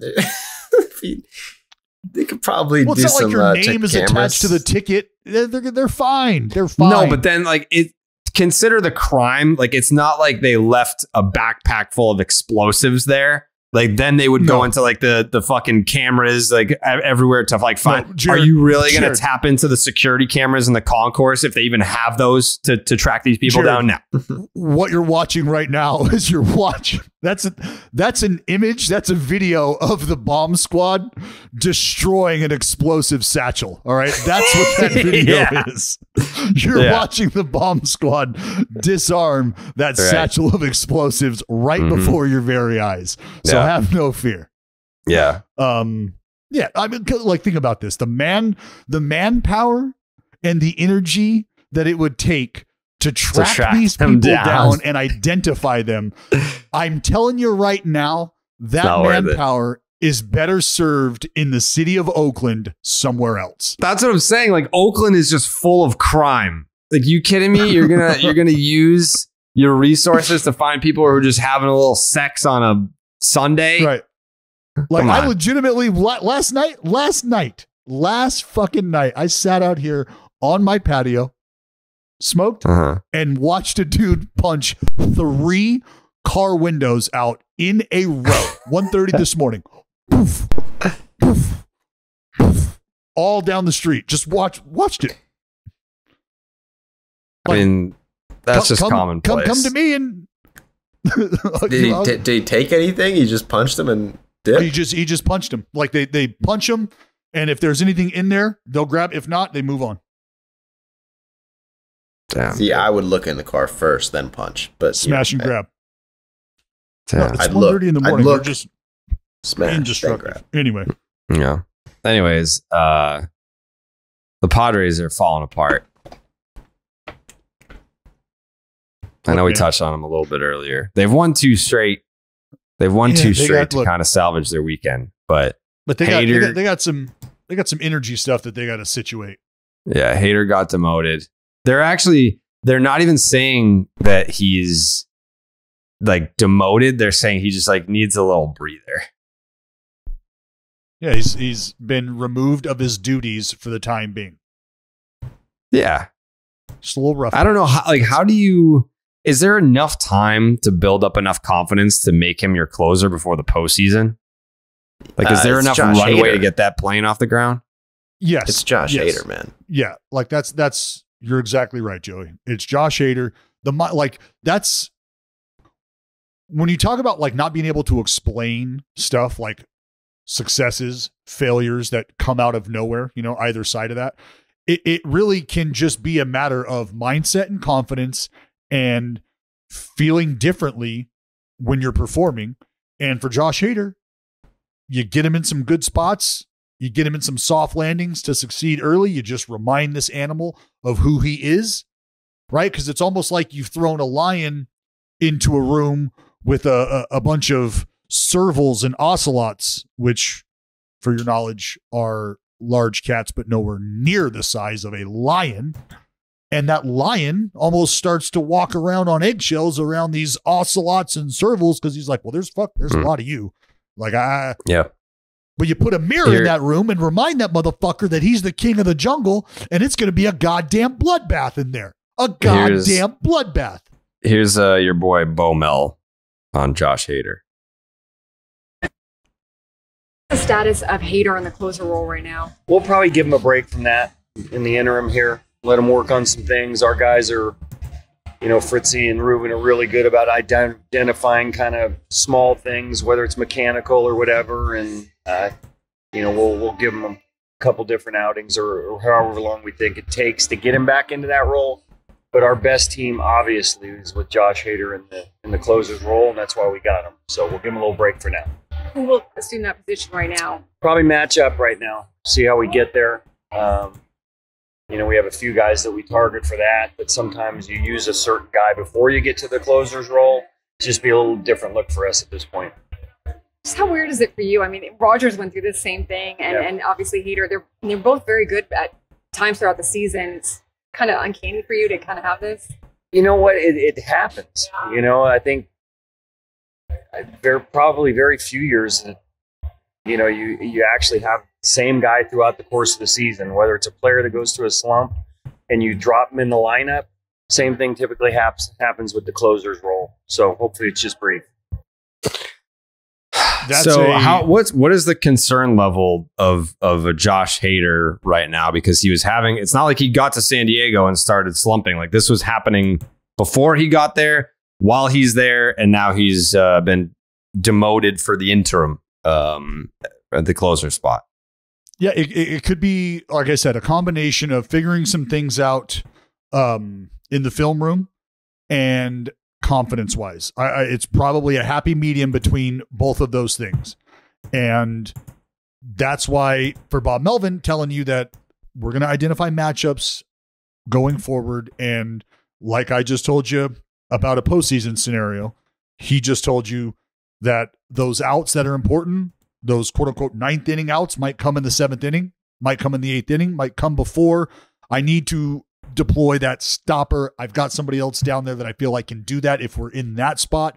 But from here, we feel like we've got guys that can get outs in the right spot at the right time. So until Josh gets to a point where he's feeling comfortable and confident and blowing people away, and he's comfortable with the fashion he's doing it in, then we can revisit handing him the ball and asking him to go get 3-4 outs, maybe 5 outs. But as of right now, we want to find, like, if there's a tight spot in the 6th or 7th inning and we've got a lead, well, that might be Josh Hader's spot now. Why?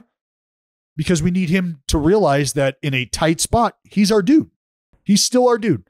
So you build up and you fluff up and you turn that 6th inning with a 3-run lead, or the 6th inning with a 4-run lead, but now there's 2 guys on. Lefty at the dish with a bopper behind him on deck. Hader, you're our guy. And you might be thinking like, well, there's a 4-run cushion here. Sure, there's 2 men on, but like, is this really the spot where you're using Hader right now with the lack of confidence? Yes, it is. Because when he rolls this inning and maybe goes out and gets me another one or so, that confidence, we're building that up. Because this is going to be the fucking dude we go to in the 9th or in that tight spot in the postseason. Does it worry you that because when they traded Hader, it was like, what the fuck? Why are they trading him? Right. You know, you're a contender. Why are they trading him? Is it something like, do they know something that we don't know? Well, immediately gets there. And then you always worry about that because you think, is this an injury thing waiting to happen? Do they feel like they've gotten to a point with him where they feel like there's something around the corner and they don't want to be here for it? Like, that's always a question. Always a question. That's why I said maybe it's a matter of getting in the film room, because if you encounter a rough patch and you're not able to work through it, or you're having a tough time working through it, it might be just as simple as a different set of eyeballs looking at different things.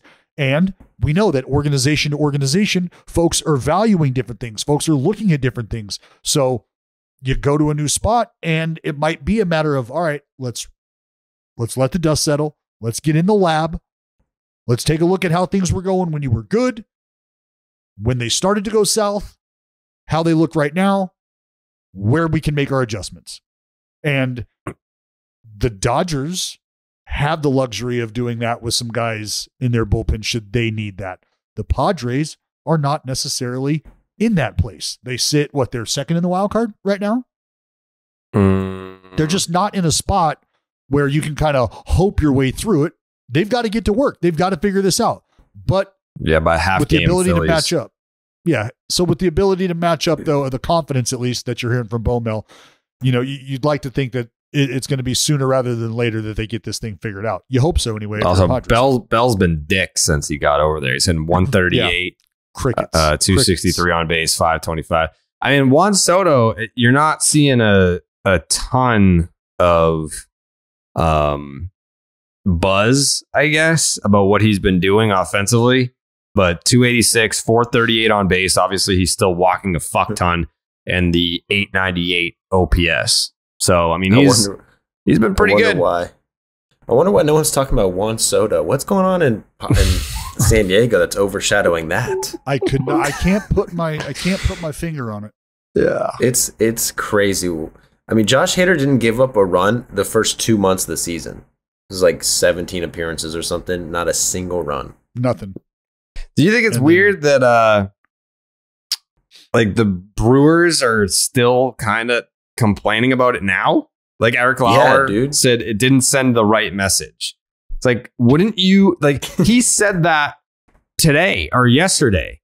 Wouldn't you look at what Hader's been doing and be like, thank God we got rid of that guy?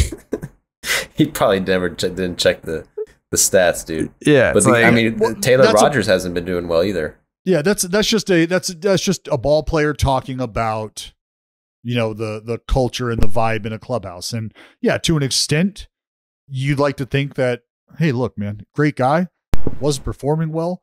in terms of why we're here, which is to win ball games. Yeah. Don't want to say that's an addition by subtraction, but he's not hurting us anymore. Like, can you see that? You're not as quick to identify that. On July 3rd, Josh Hader had a 105 ERA. And in the 15 appearances since then, 11 2/3, 20 hits, 19 runs, all of them earned, 9 walks, still has the 20 strikeouts, but 6 homers. He's hit 3 batters. Opponents are hitting 385 against him. Yeah. A 1293 OPS. The ERA is 1466. Well, he had a couple blow-ups.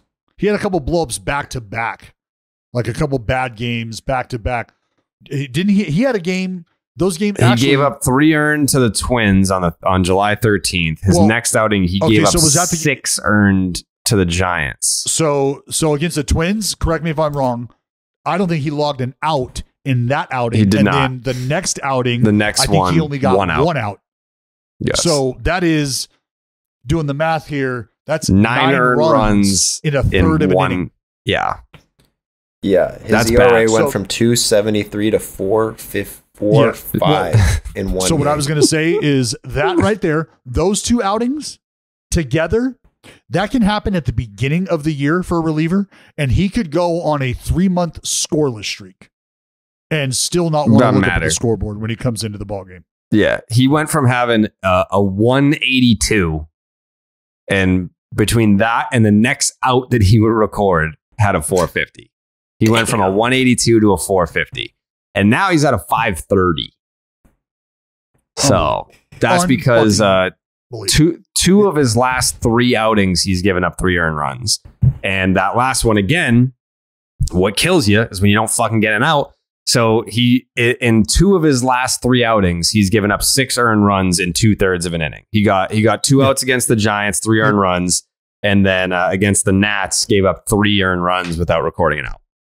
Just adding runs without adding outs. Not great, not great at all. But what is great is Blue Moon. Oh, buddy. Because baseball and beer, they go hand in hand, and Blue Moon is the perfect stadium companion with its bold flavor, bright explosion of color, iconic orange slice ritual, and authentic ballpark roots. In fact, Blue Moon was born in a ballpark, first created at the Sandlot Brewery in Denver, Colorado. From the first pitch to extra innings, a Blue Moon guarantees a one-of-a-kind beer experience every single time. Had some Blue Moons this past weekend. Jake, how many Blue Moons do you have this past weekend? I think like 16. 16. That's a great total because it's also responsible when you divide it over 3 days. From its refreshing flavor with Valencia orange peel for a subtle sweetness and hints of coriander, Blue Moon Belgian White is one-of-a-kind beer that's made brighter. It's carefully crafted and full-flavored with refreshing notes and a smooth, creamy finish. Why strike out with the same old beer when you can get something that's one of a kind? Best served with a signature orange garnish to showcase its beautiful hazy color. A beer this good only comes around once in a blue moon, but you can enjoy it all season long. Break out of your same old beer slump. Blue Moon Belgian White is one of a kind every time. Get Blue Moon Belgian White delivered by visiting get.bluemoonbeer.com/rocket to see your delivery options. That is get.bluemoonbeer.com/rocket. Blue Moon, made brighter, celebrate responsibly. Blue Moon Brewing Company Golden, Colorado Ale. There was a little kerfluffle in the Bronx yesterday. There was a little kerfluffle dust up, and well, I don't even know if you can call it that. I think it was just like a little fuckery where Alex Manoah smoked Aaron Judge. My fucking friend, Aaron Judge, by the way. He fucking smoked him. And do I think it was on purpose? I do. Do I think it was the right decision? I do. You're trying to send a message like, hey, we're the Toronto Blue Jays. We're coming for that ass. By the way, going into that game on Sunday, the Blue Jays had cut 9.5 games off the Yankees divisional lead after their win on Saturday. So they were going for a 4-game sweep. They had their ace on the mound, one of their aces, because Kevin Gausman's fucking nasty too. And Berrios has come back. Like he went from dog shit to the Cy Young pick that Dallas thought that he had. So you have Manoah going in the finale, and he's got Aaron Judge coming up. And I believe at the time it was a 2-1 Yankee lead. Smokes him in the tricep guard And Judge is like looking out at him being like, all right, fuck you. Like let me get the at bat here. And then fucking pussy ass Gerrit Cole comes barking over the dugout railing, but he's doing the hold me back. Like he's like, oh, but he's not going out there. He's going out there so that the fans see that he's like barking. Like he wants the fans to see that he's yelling. He wants the cameras to see that he's yelling, but he does not want any part of Alex Manoah, because if you did, you would have went out a little bit further and then their confrontation really happens. So Gerrit Cole's flapping his gums and Aaron Judge himself is looking over at the Yankee dugout being like, shut the fuck up. Like, get back in the dugout. Like, whatever. Like, it was on purpose. I get it. But everyone calm the fuck down. Like, get back in the dugout. He gets on first base. Manoah goes up to him and he's like, yeah, I didn't mean to do it. And Judge is like, yeah, whatever. Yes, you did. But like, it's not a big deal. But then Alex Manoah had some comments after the game. And this was, it was interesting because I think Judge handled it the right way. And Gerrit Cole, the pussy that he is, you don't hear Manoah calling out Judge after the game. You hear him calling out pussy ass Gerrit Cole. I've been struggling with my sinker for about 5-6 starts now. I made a pitch and obviously hit Judge, and obviously I looked at him and I said, man, I'm not trying to do that. And I think he understood that. And I think if Gerrit wants to do something, he can walk past the Audi side next time. Oh, calling him a straight up bitch.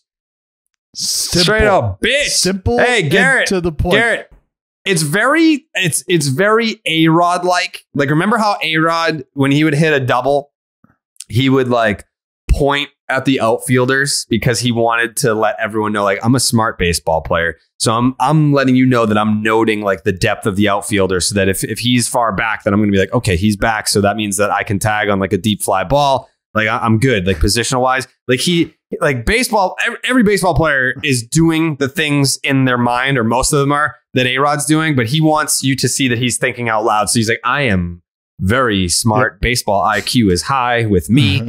And that is a very similar comp to what Gerrit Cole was doing. Is I want everyone to know that after yesterday, when I looked like shit again, the Yankees are 1-5 in my starts since the All-Star break. My ERA as a starter is almost 5 in those 6 starts since the All-Star break, when we've been plummeting. So at least I can do is be a good teammate, because I can't be a good pitcher. So let me go out and bark, but not too far. Not too far. I got my shot collar on, so I'm just going to bark in the yard, but I'm not going to hop the fence. I would never hop the fence. I can't disobey my master. So that's essentially what happened there. He's a fucking pussy.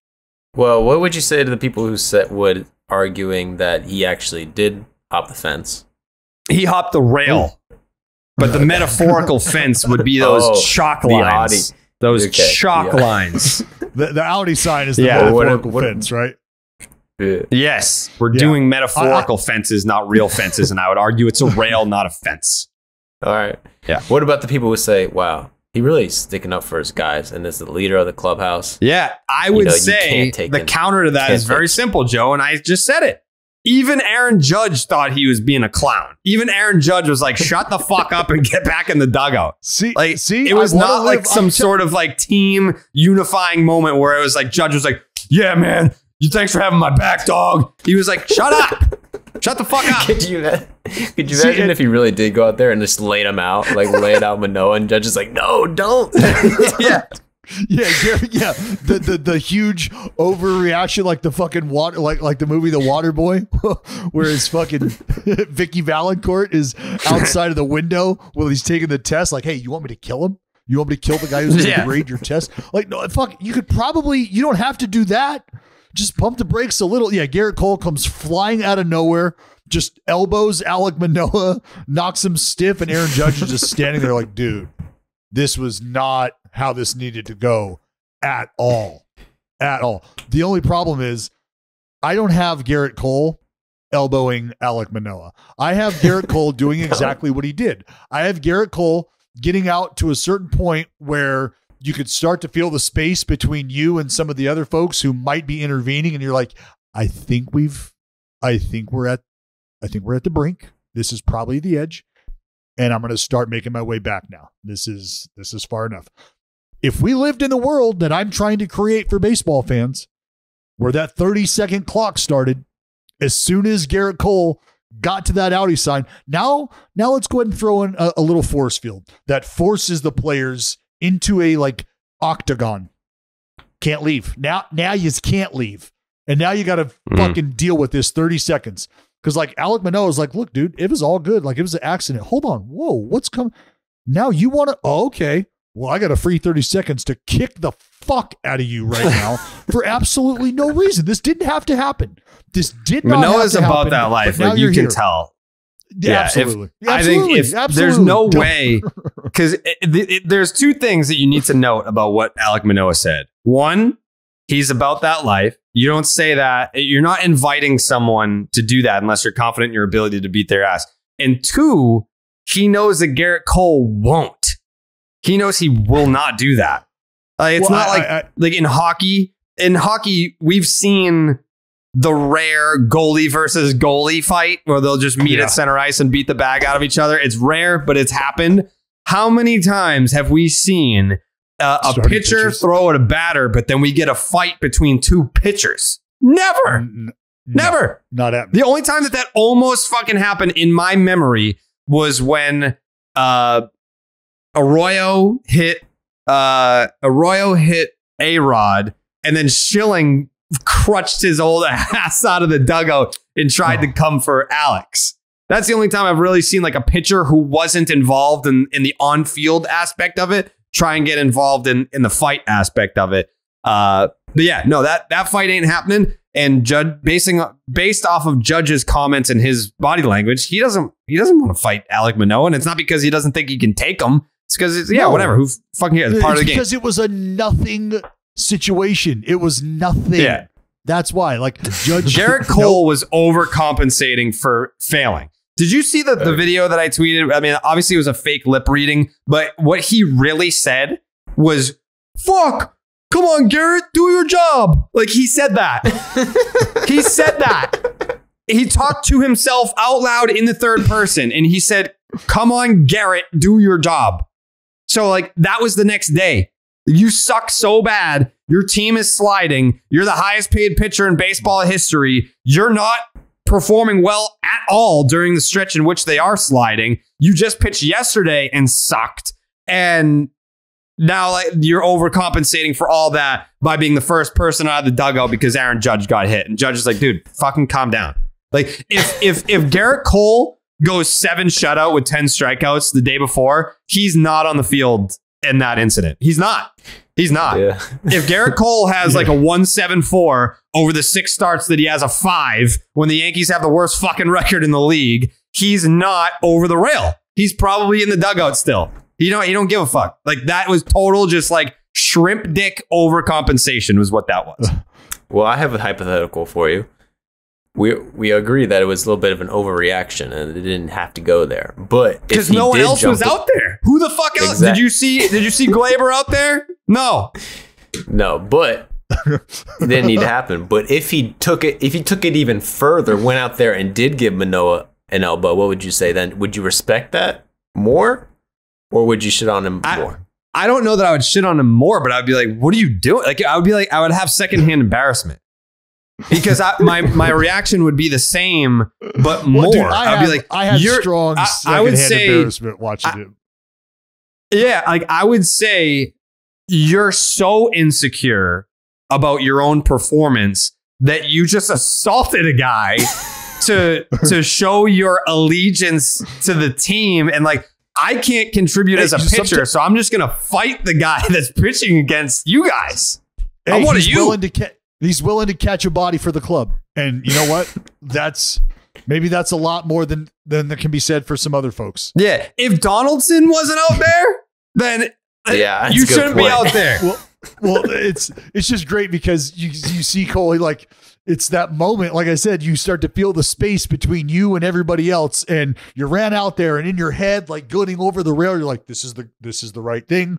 This is a good idea. This is a good idea. And then you get out there and you look around, you're like, oh, looks like I am the only, I'm going to I'm going to take it back a little. I'm going to go ahead and back this up. Sorry about that. Sorry about interrupting, guys. You just keep that back. I think I read that wrong. That's on me. Yeah. Hand up. I read that wrong. Yeah. It was like being at like a fucking, it was like being at a first communion and someone bumps into you by an accident and he just smashes a glass beer bottle and wants to cut someone's throat. Everyone's like, whoa, not that kind of vibe. It's just not that kind of party, dude. Like, chill the fuck out. No one else like that. That is the barometer. Is Josh Donaldson out there ready to fucking crack skulls? No. Then maybe hop back over there with your fucking pancake ass, Gerrit. He's trying to fire up the boys, bro. You think that was his thinking? It's like we're on a cold streak. This is if we get in a fight right now, we could turn it around. Yeah, I mean, but they needed a fucking Red Sox player to turn it around. If it's not for Andrew Benintendi, who hit his like second home run of the year, then where are they? They probably lose that game. They get swept in 4 games. Aaron Boone is, by the way, can my guy Aaron Boone get some goddamn help around here? Jesus Christ. Like the man is, I think the biggest criticism that Aaron Boone gets is like he's too like friendly with the players. So when it comes time to fire up the boys, like he's the perfect manager for when things are going well, but when things are going wrong, he can't fire up the boys because he's just too close to them. I don't see that as a problem. I don't see it like a manager being too close to the team. Like fine, like that means that they have a good relationship. That means like he's the captain of the ship and they trust him and he trusts his players. So when he has to go out there and slam on a goddamn table after a game, I mean, they respond with a win. Sure. Like the people, like he had the great quote about like, you know, did you hear the fire Boone chants? And he was like, yeah, that's why I stepped up on the top step of the dugout so that they could see me better. Like he don't give a fuck about your fire Boone chants. Dallas, you're getting a sleeve tattoo today. That's why you get a bounce. Starting it. The inception of. Okay. The beginning. Yeah. You gonna get something for me? Got a little sesh. Are you gonna get something for me? Yeah, I already have it. I've been waiting to show you. I got a little dot on my shaft, and then when it gets hard, it says the Saugus Rocket. Ah. Yeah. So I'll show you that next time. Yeah, you should show that to the cops to get out of a little pinch next time. I've got a squirrel tattooed on my inner thigh with his hands like this.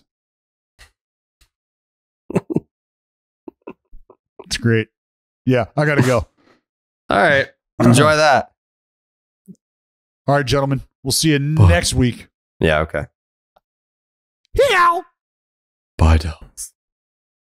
Bye, Jared. Hope you find your dad.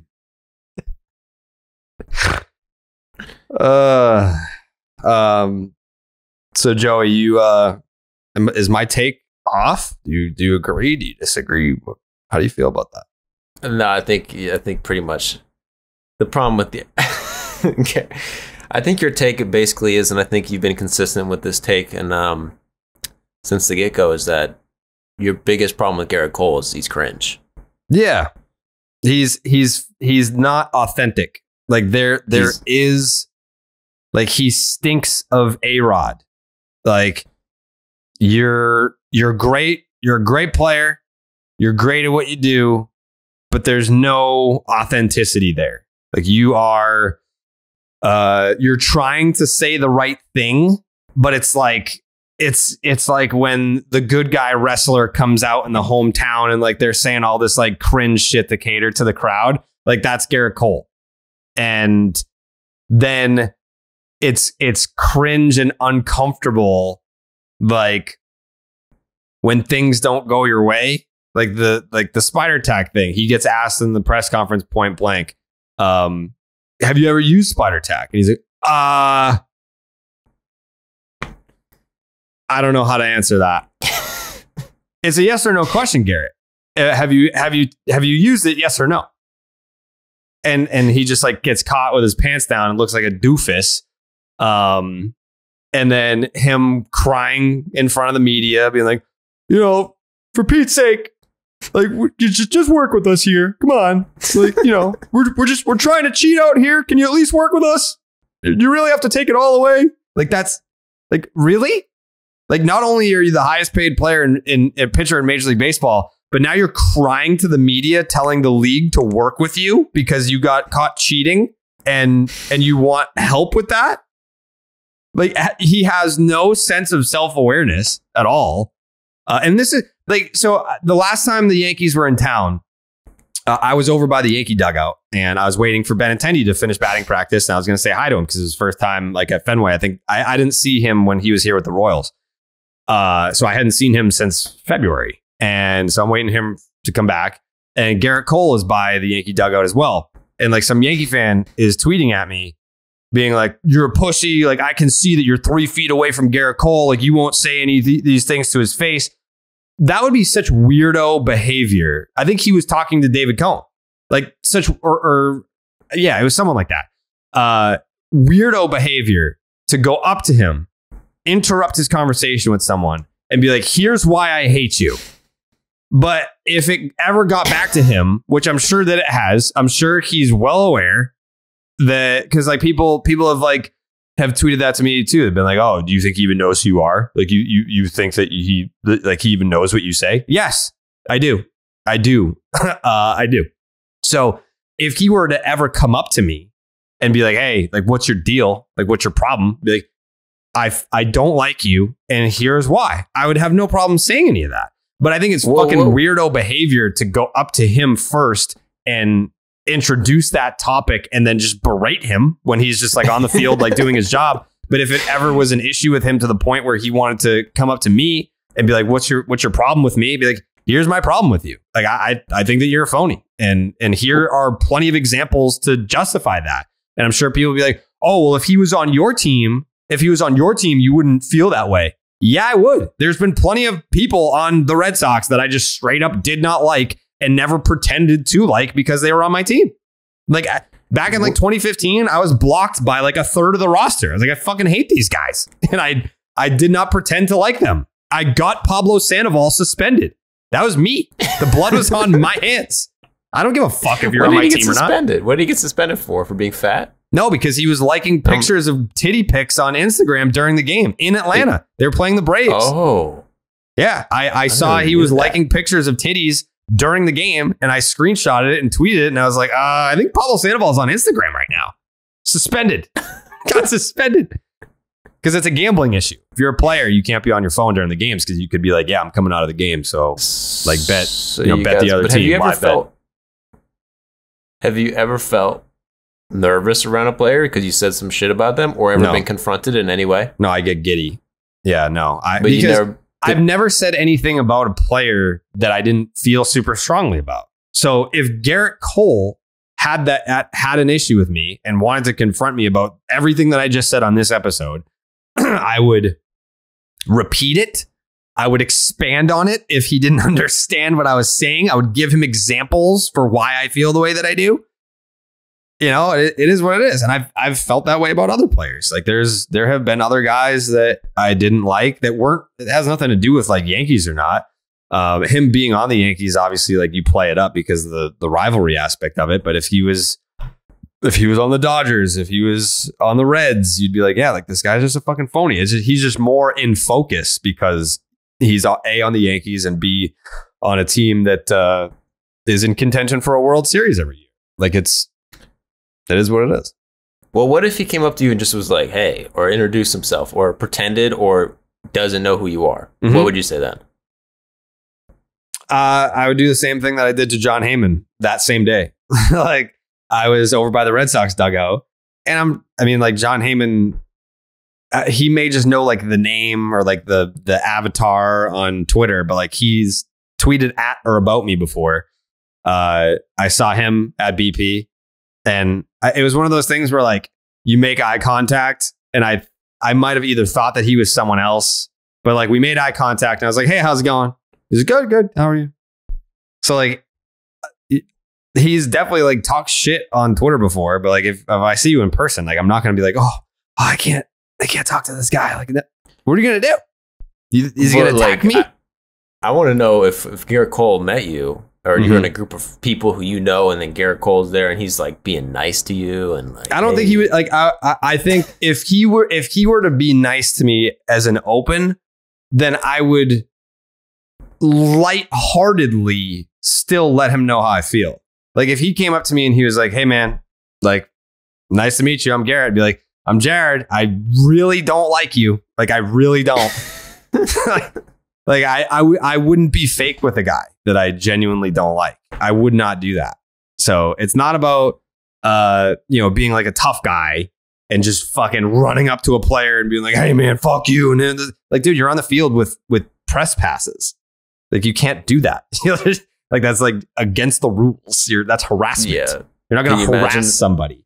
But can you imagine that if Gerrit Cole, if you said some shit, he got you banned, he got your press pass taken away, banned from Fenway? Can you imagine? I don't think he could do that.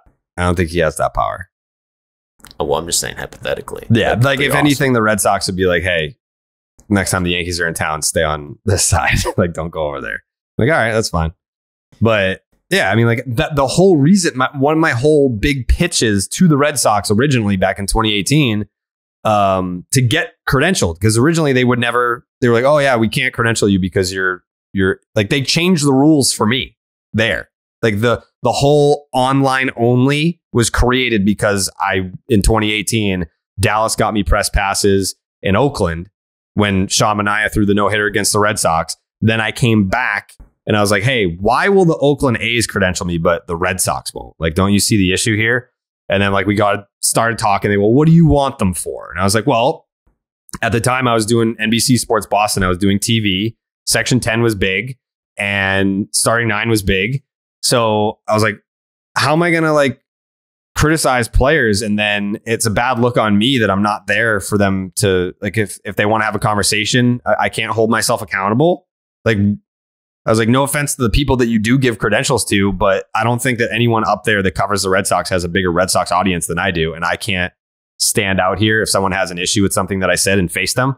So like accountability was like the leading reason why I asked the team for press passes. I was like, I don't want to go in the clubhouse. I don't want to go in the press box. I'm not going to go in the media room, but I just want to be out there for batting practice. Like if someone sees me and they're like, "Hey, fuck you for saying that," it's like, yeah, all right, let's say fuck you to me. I'm standing here. So that was part of it. Same applies to Gerrit Cole. I can't say for 100% certainty that he knows like some of the things I've said. I'm pretty sure he does. And there's a reason why he probably hasn't ever come up to me and been like, "Fuck you." Like, because he knows that I'm right. Like, what are you going to say? What are you going to say? Like, probably got some rebuttals. I don't think so. Not for I think everything that I've come after him for has been 100% like, you can't deny it. Like you use Spire-Tech. Like, whatever. It is what it is. And you got caught with your pants down. You look like an idiot. No, he's cringe. I'm not dumb. I'm fun. I'm a fun guy. People like me. I'm very funny. Yeah. That's what you need, man. You need to get the fucking...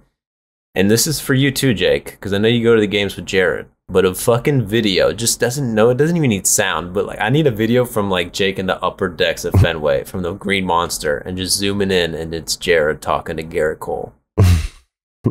Like, what are they talking I would about? Have the conversation. I just don't like, I don't think that my approval or like mending the fence with me is of any importance whatsoever to him. And that's fine. Like that's whatever. I clearly, because I don't think he's going to come on the podcast. So I think we need to plan an ambush.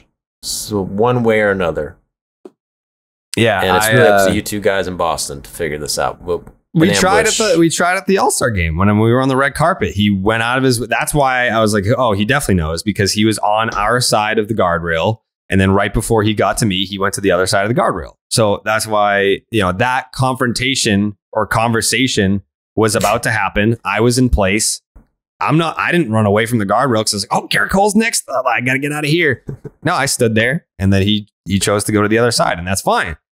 Like, he's under no obligation to acknowledge or speak to me or have this conversation. But I don't know that there's anything that he could say that would make me be like, you know what? I kind of like this guy. I just don't. I don't like what he stands for. I don't. I think one day he'll be on the Red Sox and yeah. And then I think Aaron Judge. You'll probably still hate him, but you'll be a little nicer. No, I think you know what? I can't wait to get an Aaron Judge Red Sox jersey, dude. I just wonder if Verdugo will give up 99. Do you think he will, Jake? Nah, I think Judge got to get a new number.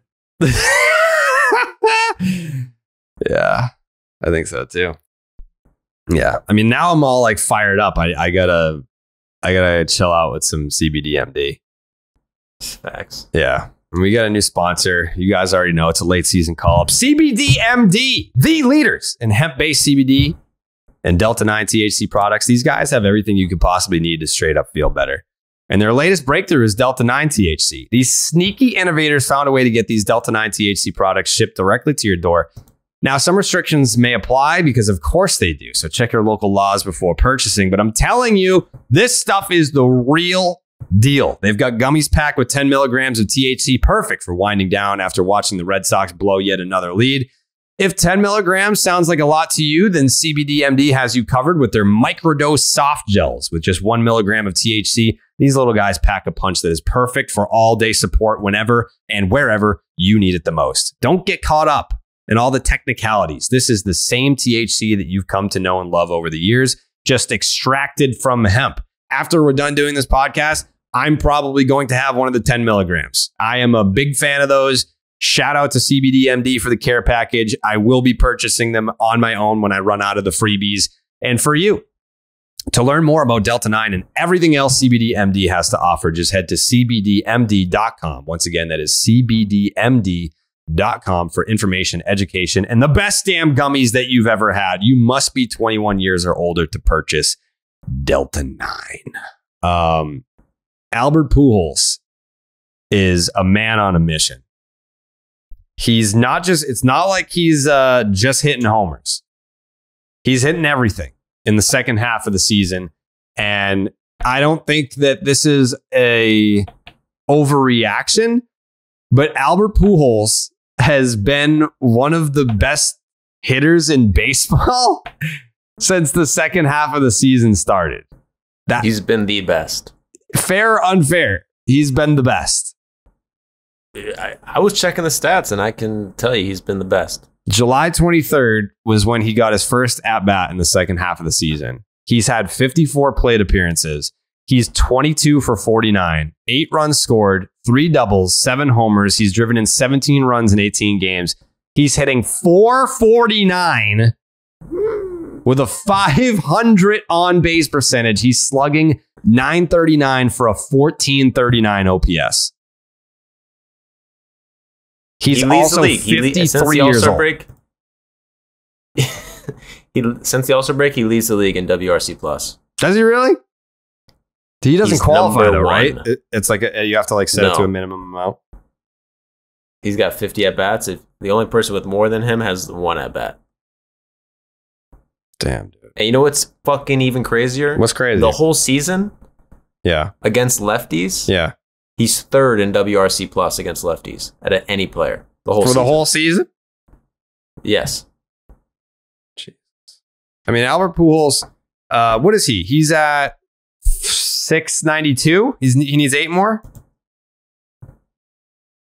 Yeah. I thought it was like 11. No. But that was a week ago. It keeps changing every day because he keeps fucking hitting them. I think it sounds right, though. 8. Yeah, he's got 8 more. He's gonna have to go sicko mode. He's gonna have to stay in sicko mode to do it. I mean, he's hit 7 homers in 18 games, and he's only started 12 of those games. So, I mean, I'm not saying that it's like a shoe-in that he's gonna do it based on. I mean, he's gonna have to keep this production going, which seems like a big ask, but it's not impossible. It's not impossible. Oh. And I think what's gonna hurt my soul is if he gets to like 698. Because he already said, he's been asked, hey, if you get to like 698, 699, will you come back next year? And he was like, nope. No way. Nope. Doesn't matter how close he gets. This is it. He's either doing it this year or he's not doing it. I know some people were like, we just want him to pass A-Rod. He gives a fuck. Either you're in the 700 club or not. And this right is, now, this is his first time having a positive WAR since 2017. I would have guessed further back, honestly. Really? Yeah. I mean, just having 0 WAR would allow you to avoid that. He's been worse than replacement player since 2017. That's really fucking bad. And I know this is a segment where we're supposed to tell you he's good, because he is good. He's actually one of the greatest of all time. Yeah. And he's the best hitter in the league at the moment. Do you think he gets in on the first ballot? But he's actually first ballot Hall of Famer. Do I think he is? 50-50 chance. Yeah, I don't know. He might not even make it in. Wait, are you looking at Fangraphs or Baseball Reference? Fangraphs. Okay, yeah, because on Baseball Reference, he had a 0.1 WAR last year. Oh, dude, you're watching a Baseball References for no. I was only on Baseball Reference to see the all-time home run list. So he has 692. Yeah, dude, I'm F4. I'm F4. Yeah, I'm F4 too. I'm team F4. A-Rod is at 696. And he's retired, which means that's going to stay at 696. For those keeping score at home, A-Rod does not play baseball anymore. So he's 4 away from A-Rod.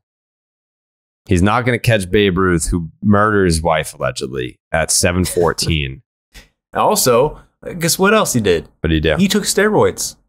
Did he? He injected sheep testosterone into his arm. Did he really?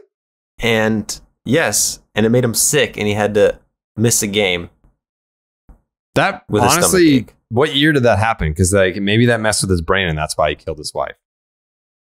Probably. I'm trying to give him an out. I don't know. Google. I don't know if I found a year, but I found that online. On the internet, you said? Online. I saw that. Well, it was in a book originally, but then someone put it on AOL. Took the book and put it online. Mm-hmm. So Babe Ruth did take steroids, but he's still one of the greatest, I think. He wasn't. But he's pretty good though, because look at his numbers. Babe Ruth? Yeah, man. I kind of get mad every time you shit on Babe Ruth. Like, I get it. He isn't facing the good guys, but no one was facing the good guys. Look at his fucking stats. It's like insane. Mm. Babe Also, Ruth is insane.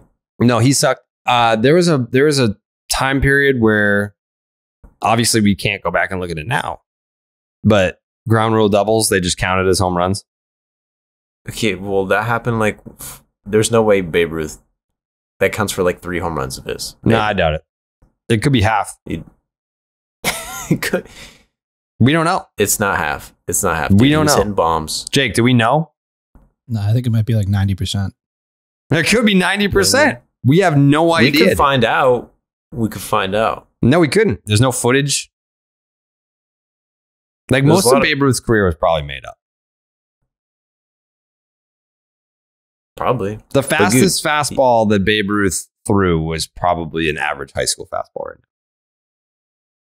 Yeah, but hey, man, he was born and raised in Baltimore, and he made the league. Mm-hmm. That's impressive. And that's impressive.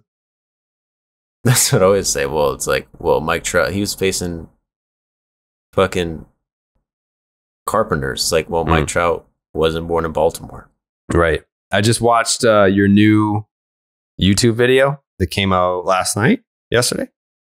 Yeah. I mean, it's basically just about how like baseball is going to kill everybody.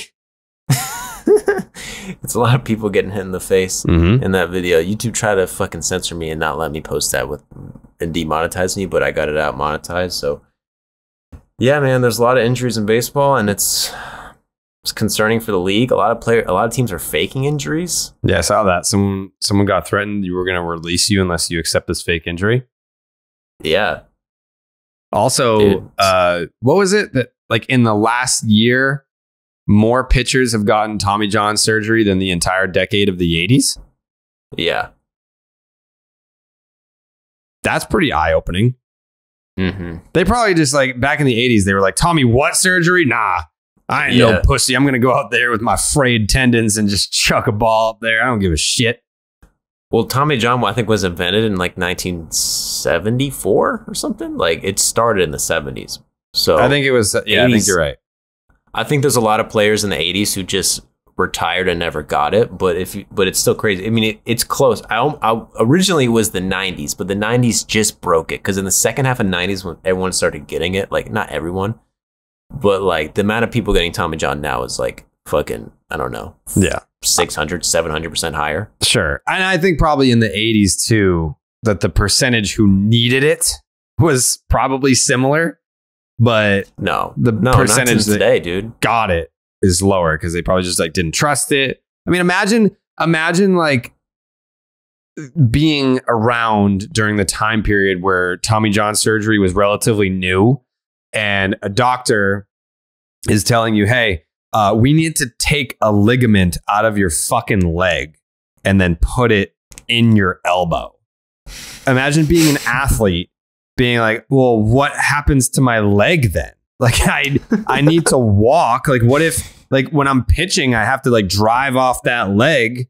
Like now my leg is going to be weaker, but like I'm going to have a stronger elbow. Like thinking about after retirement, like it's like think about all the people with like the COVID vaccine where it's like, oh yeah, like, you know, we have like a 1 or 2 year sample size of what happens to you, but like what happens 20 years from now? Like what's going to happen? Same thing with like, you're going to take a ligament out of my leg and put it in my elbow. What happens to my ability to walk when I'm 60? Like, is it much less because I don't have that ligament in my leg?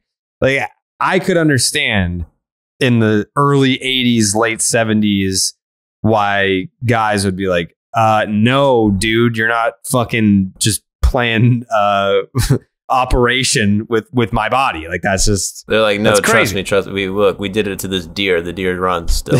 Yeah, the squirrel we good, just dude. did it to. Yeah. We did 3 humans so far. It'll be the 4th. You're gonna be throwing gas, man. You're throwing cheddar. You know, and that's probably why Tatis never got the shoulder surgery he was supposed to. Yeah, I mean, he didn't trust the science, and can you blame him?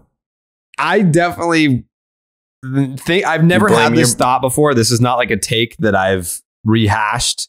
This is a fresh take. I totally get why people would have not wanted Tommy John surgery when it was new. Like that, like saying the concept of it out loud is fucking crazy. I'm pretty sure it was like one doctor who would do it and everyone else was like, no, we don't even know how. We don't trust this shit. And it was one guy being like, nah, I'm the GOAT. I saved Tommy. Look at Tommy John. It was like Dr. James Andrews. And then it was, what is his name? Like Alcatraz. It's like Alcatraz, but not like there's like 2 dudes that are mostly known for it. And I'm pretty sure like the first like 10 people, like one of them worked. Like I think Tommy John was like the only one for like a long time that actually was successful. Everyone else like never made it back. They all died. They all died on the table. And that's just part of being a major leaguer. But the point of the video is that more people are dying today than ever before. Yeah. Because of baseball. More dangerous than ever, which is actually true. Some kid did die from Tommy John last year. Really? Yeah. What? A college pitcher. How? Yeah. He had like, it was a complication, had like a blood clot, I think. Oh, so it killed him. Okay. That's different. I mean, that's still sad. Jesus Christ. Speaking of pitchers dying, did you see this fucking Bill Lee news? So Bill Lee was going to pitch for the Savannah Bananas. What night was that? It was over the weekend. Maybe it was Friday.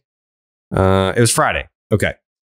So Friday night, Bill Lee was like warming up in the bullpen and he collapsed.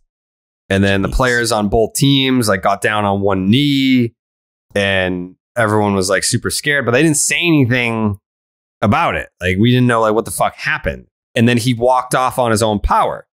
So, I mean, Savannah, Georgia, like, you know, people were like, oh, maybe it was just hot and he fainted or something.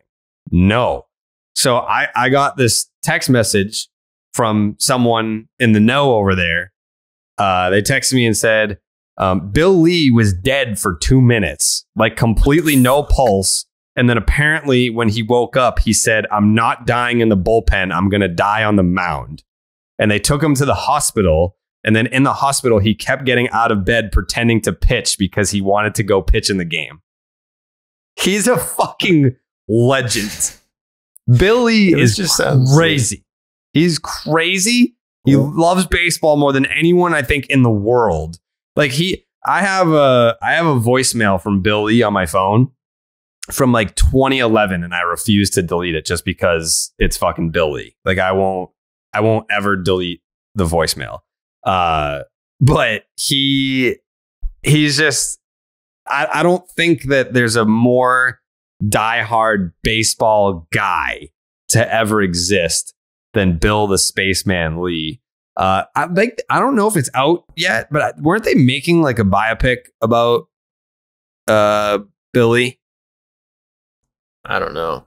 They were making a movie about his life. Let me see. But that just sounds like a Savannah's Bananas bit. Like they're like, yo, this guy died. He's coming back next week. Ooh, they're all fun and games. Someone dies in the field, and then they just keep playing the game. The fuck? I don't know if they continue playing the game. Also, I don't know why. Are you the only one who knows this? What? You sounds like you're the only one who knows that this happened. Because I've not heard. This sounds like it would be semi-big. I definitely, when he collapsed in the bullpen, I was seeing tweets that like, hey, Bill Lee like fainted in the bullpen, like he was supposed to come into the game, and that he walked off on his own power. Like that's what was out there. Like that. So that, he just died, no, I didn't see like it. I mean, it sounds like it was a heart attack, obviously, but so Bill Lee died in the bullpen, and then 2 minutes later they're twerking on the field. But he didn't hitting die. With stilts. He came back for 2 minutes. The guy, Gerrit, don't diminish the feat that Bill Lee did. The guy fucking died, dude. He did. And he's back. But he's back. That's the one. I won't say anything about the Red Sox being back. I will say Bill Lee is back. Bill Lee is back, baby. Bill Lee's back. And obviously, we hope that there's no further complications and that he's back on a mound soon. I mean, that's where he wants to be. Fucking guy had a heart attack, apparently, and was ready to go out there and slam the door in the ninth. An hour later. I always feel uncomfortable watching that because I did watch a clip of him pitching with the Bananas, and he's like 70, 80 years old, like throwing good, but also it's like, dude, there could just one comebacker. I mean, this guy's in danger. He'd probably catch it. He's a gangster like that.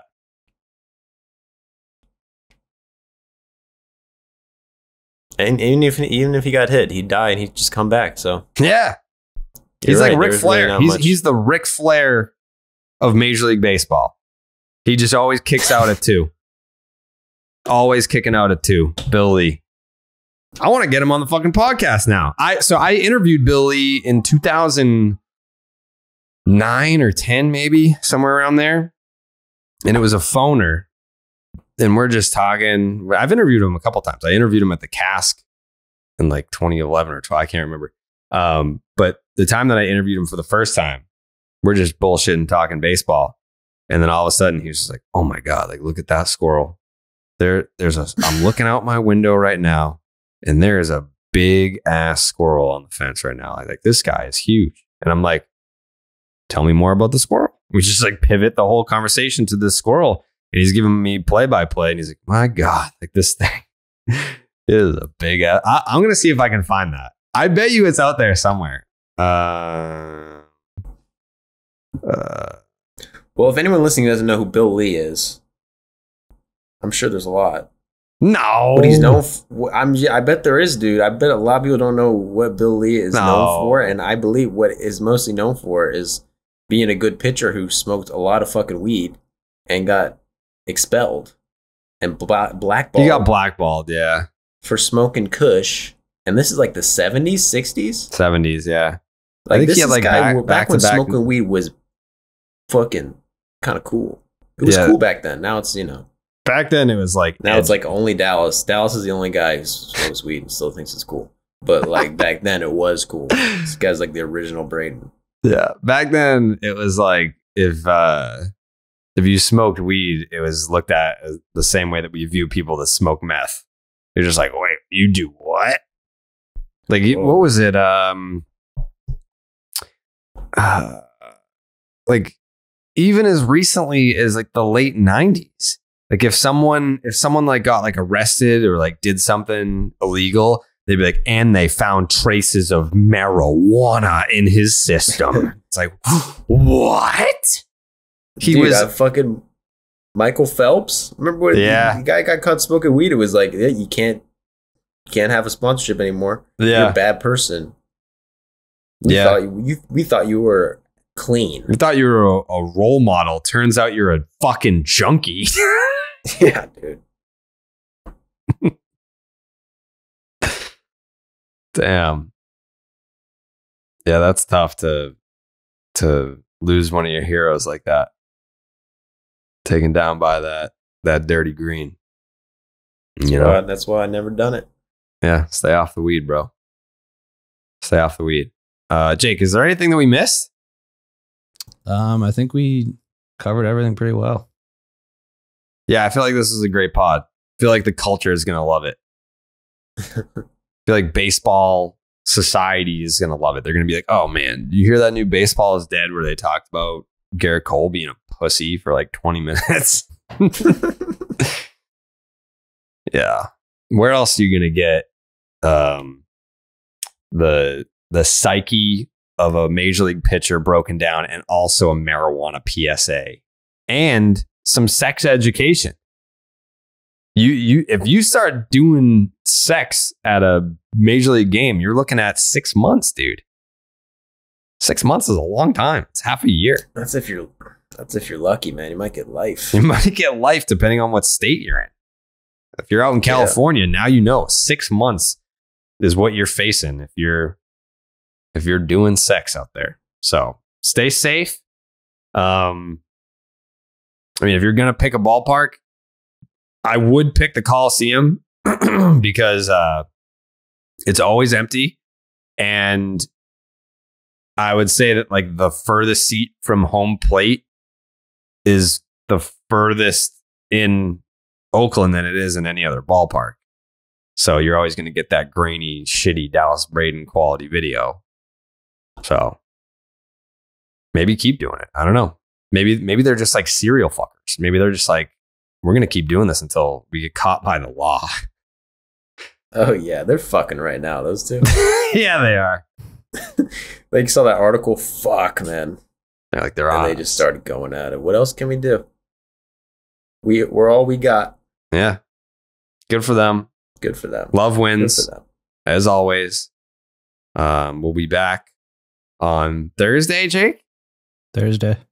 Jake's takes. Do you have any thoughts? Nah, man, I'm going to let this pod speak for itself. I mean, it was just a hell of an episode. If I was a listener, which I am, I'm going to just listen to it on repeat, I think, until the next one drops on Thursday. This is a pretty good episode. I would say it's one of our best. So thank you for listening. Tell your friends. You got friends that are baseball fans, be like, hey, guys over at Baseball is Dead, they do a really good show, and you would really appreciate it. Check us out on YouTube. We're there as well. If you're not commuting and listening on Spotify or iTunes or wherever you get your podcasts, if you'd rather look at our beautiful faces, you can do that on YouTube as well. And we hope you enjoy the week of baseball, and we'll be back on Thursday. We gone.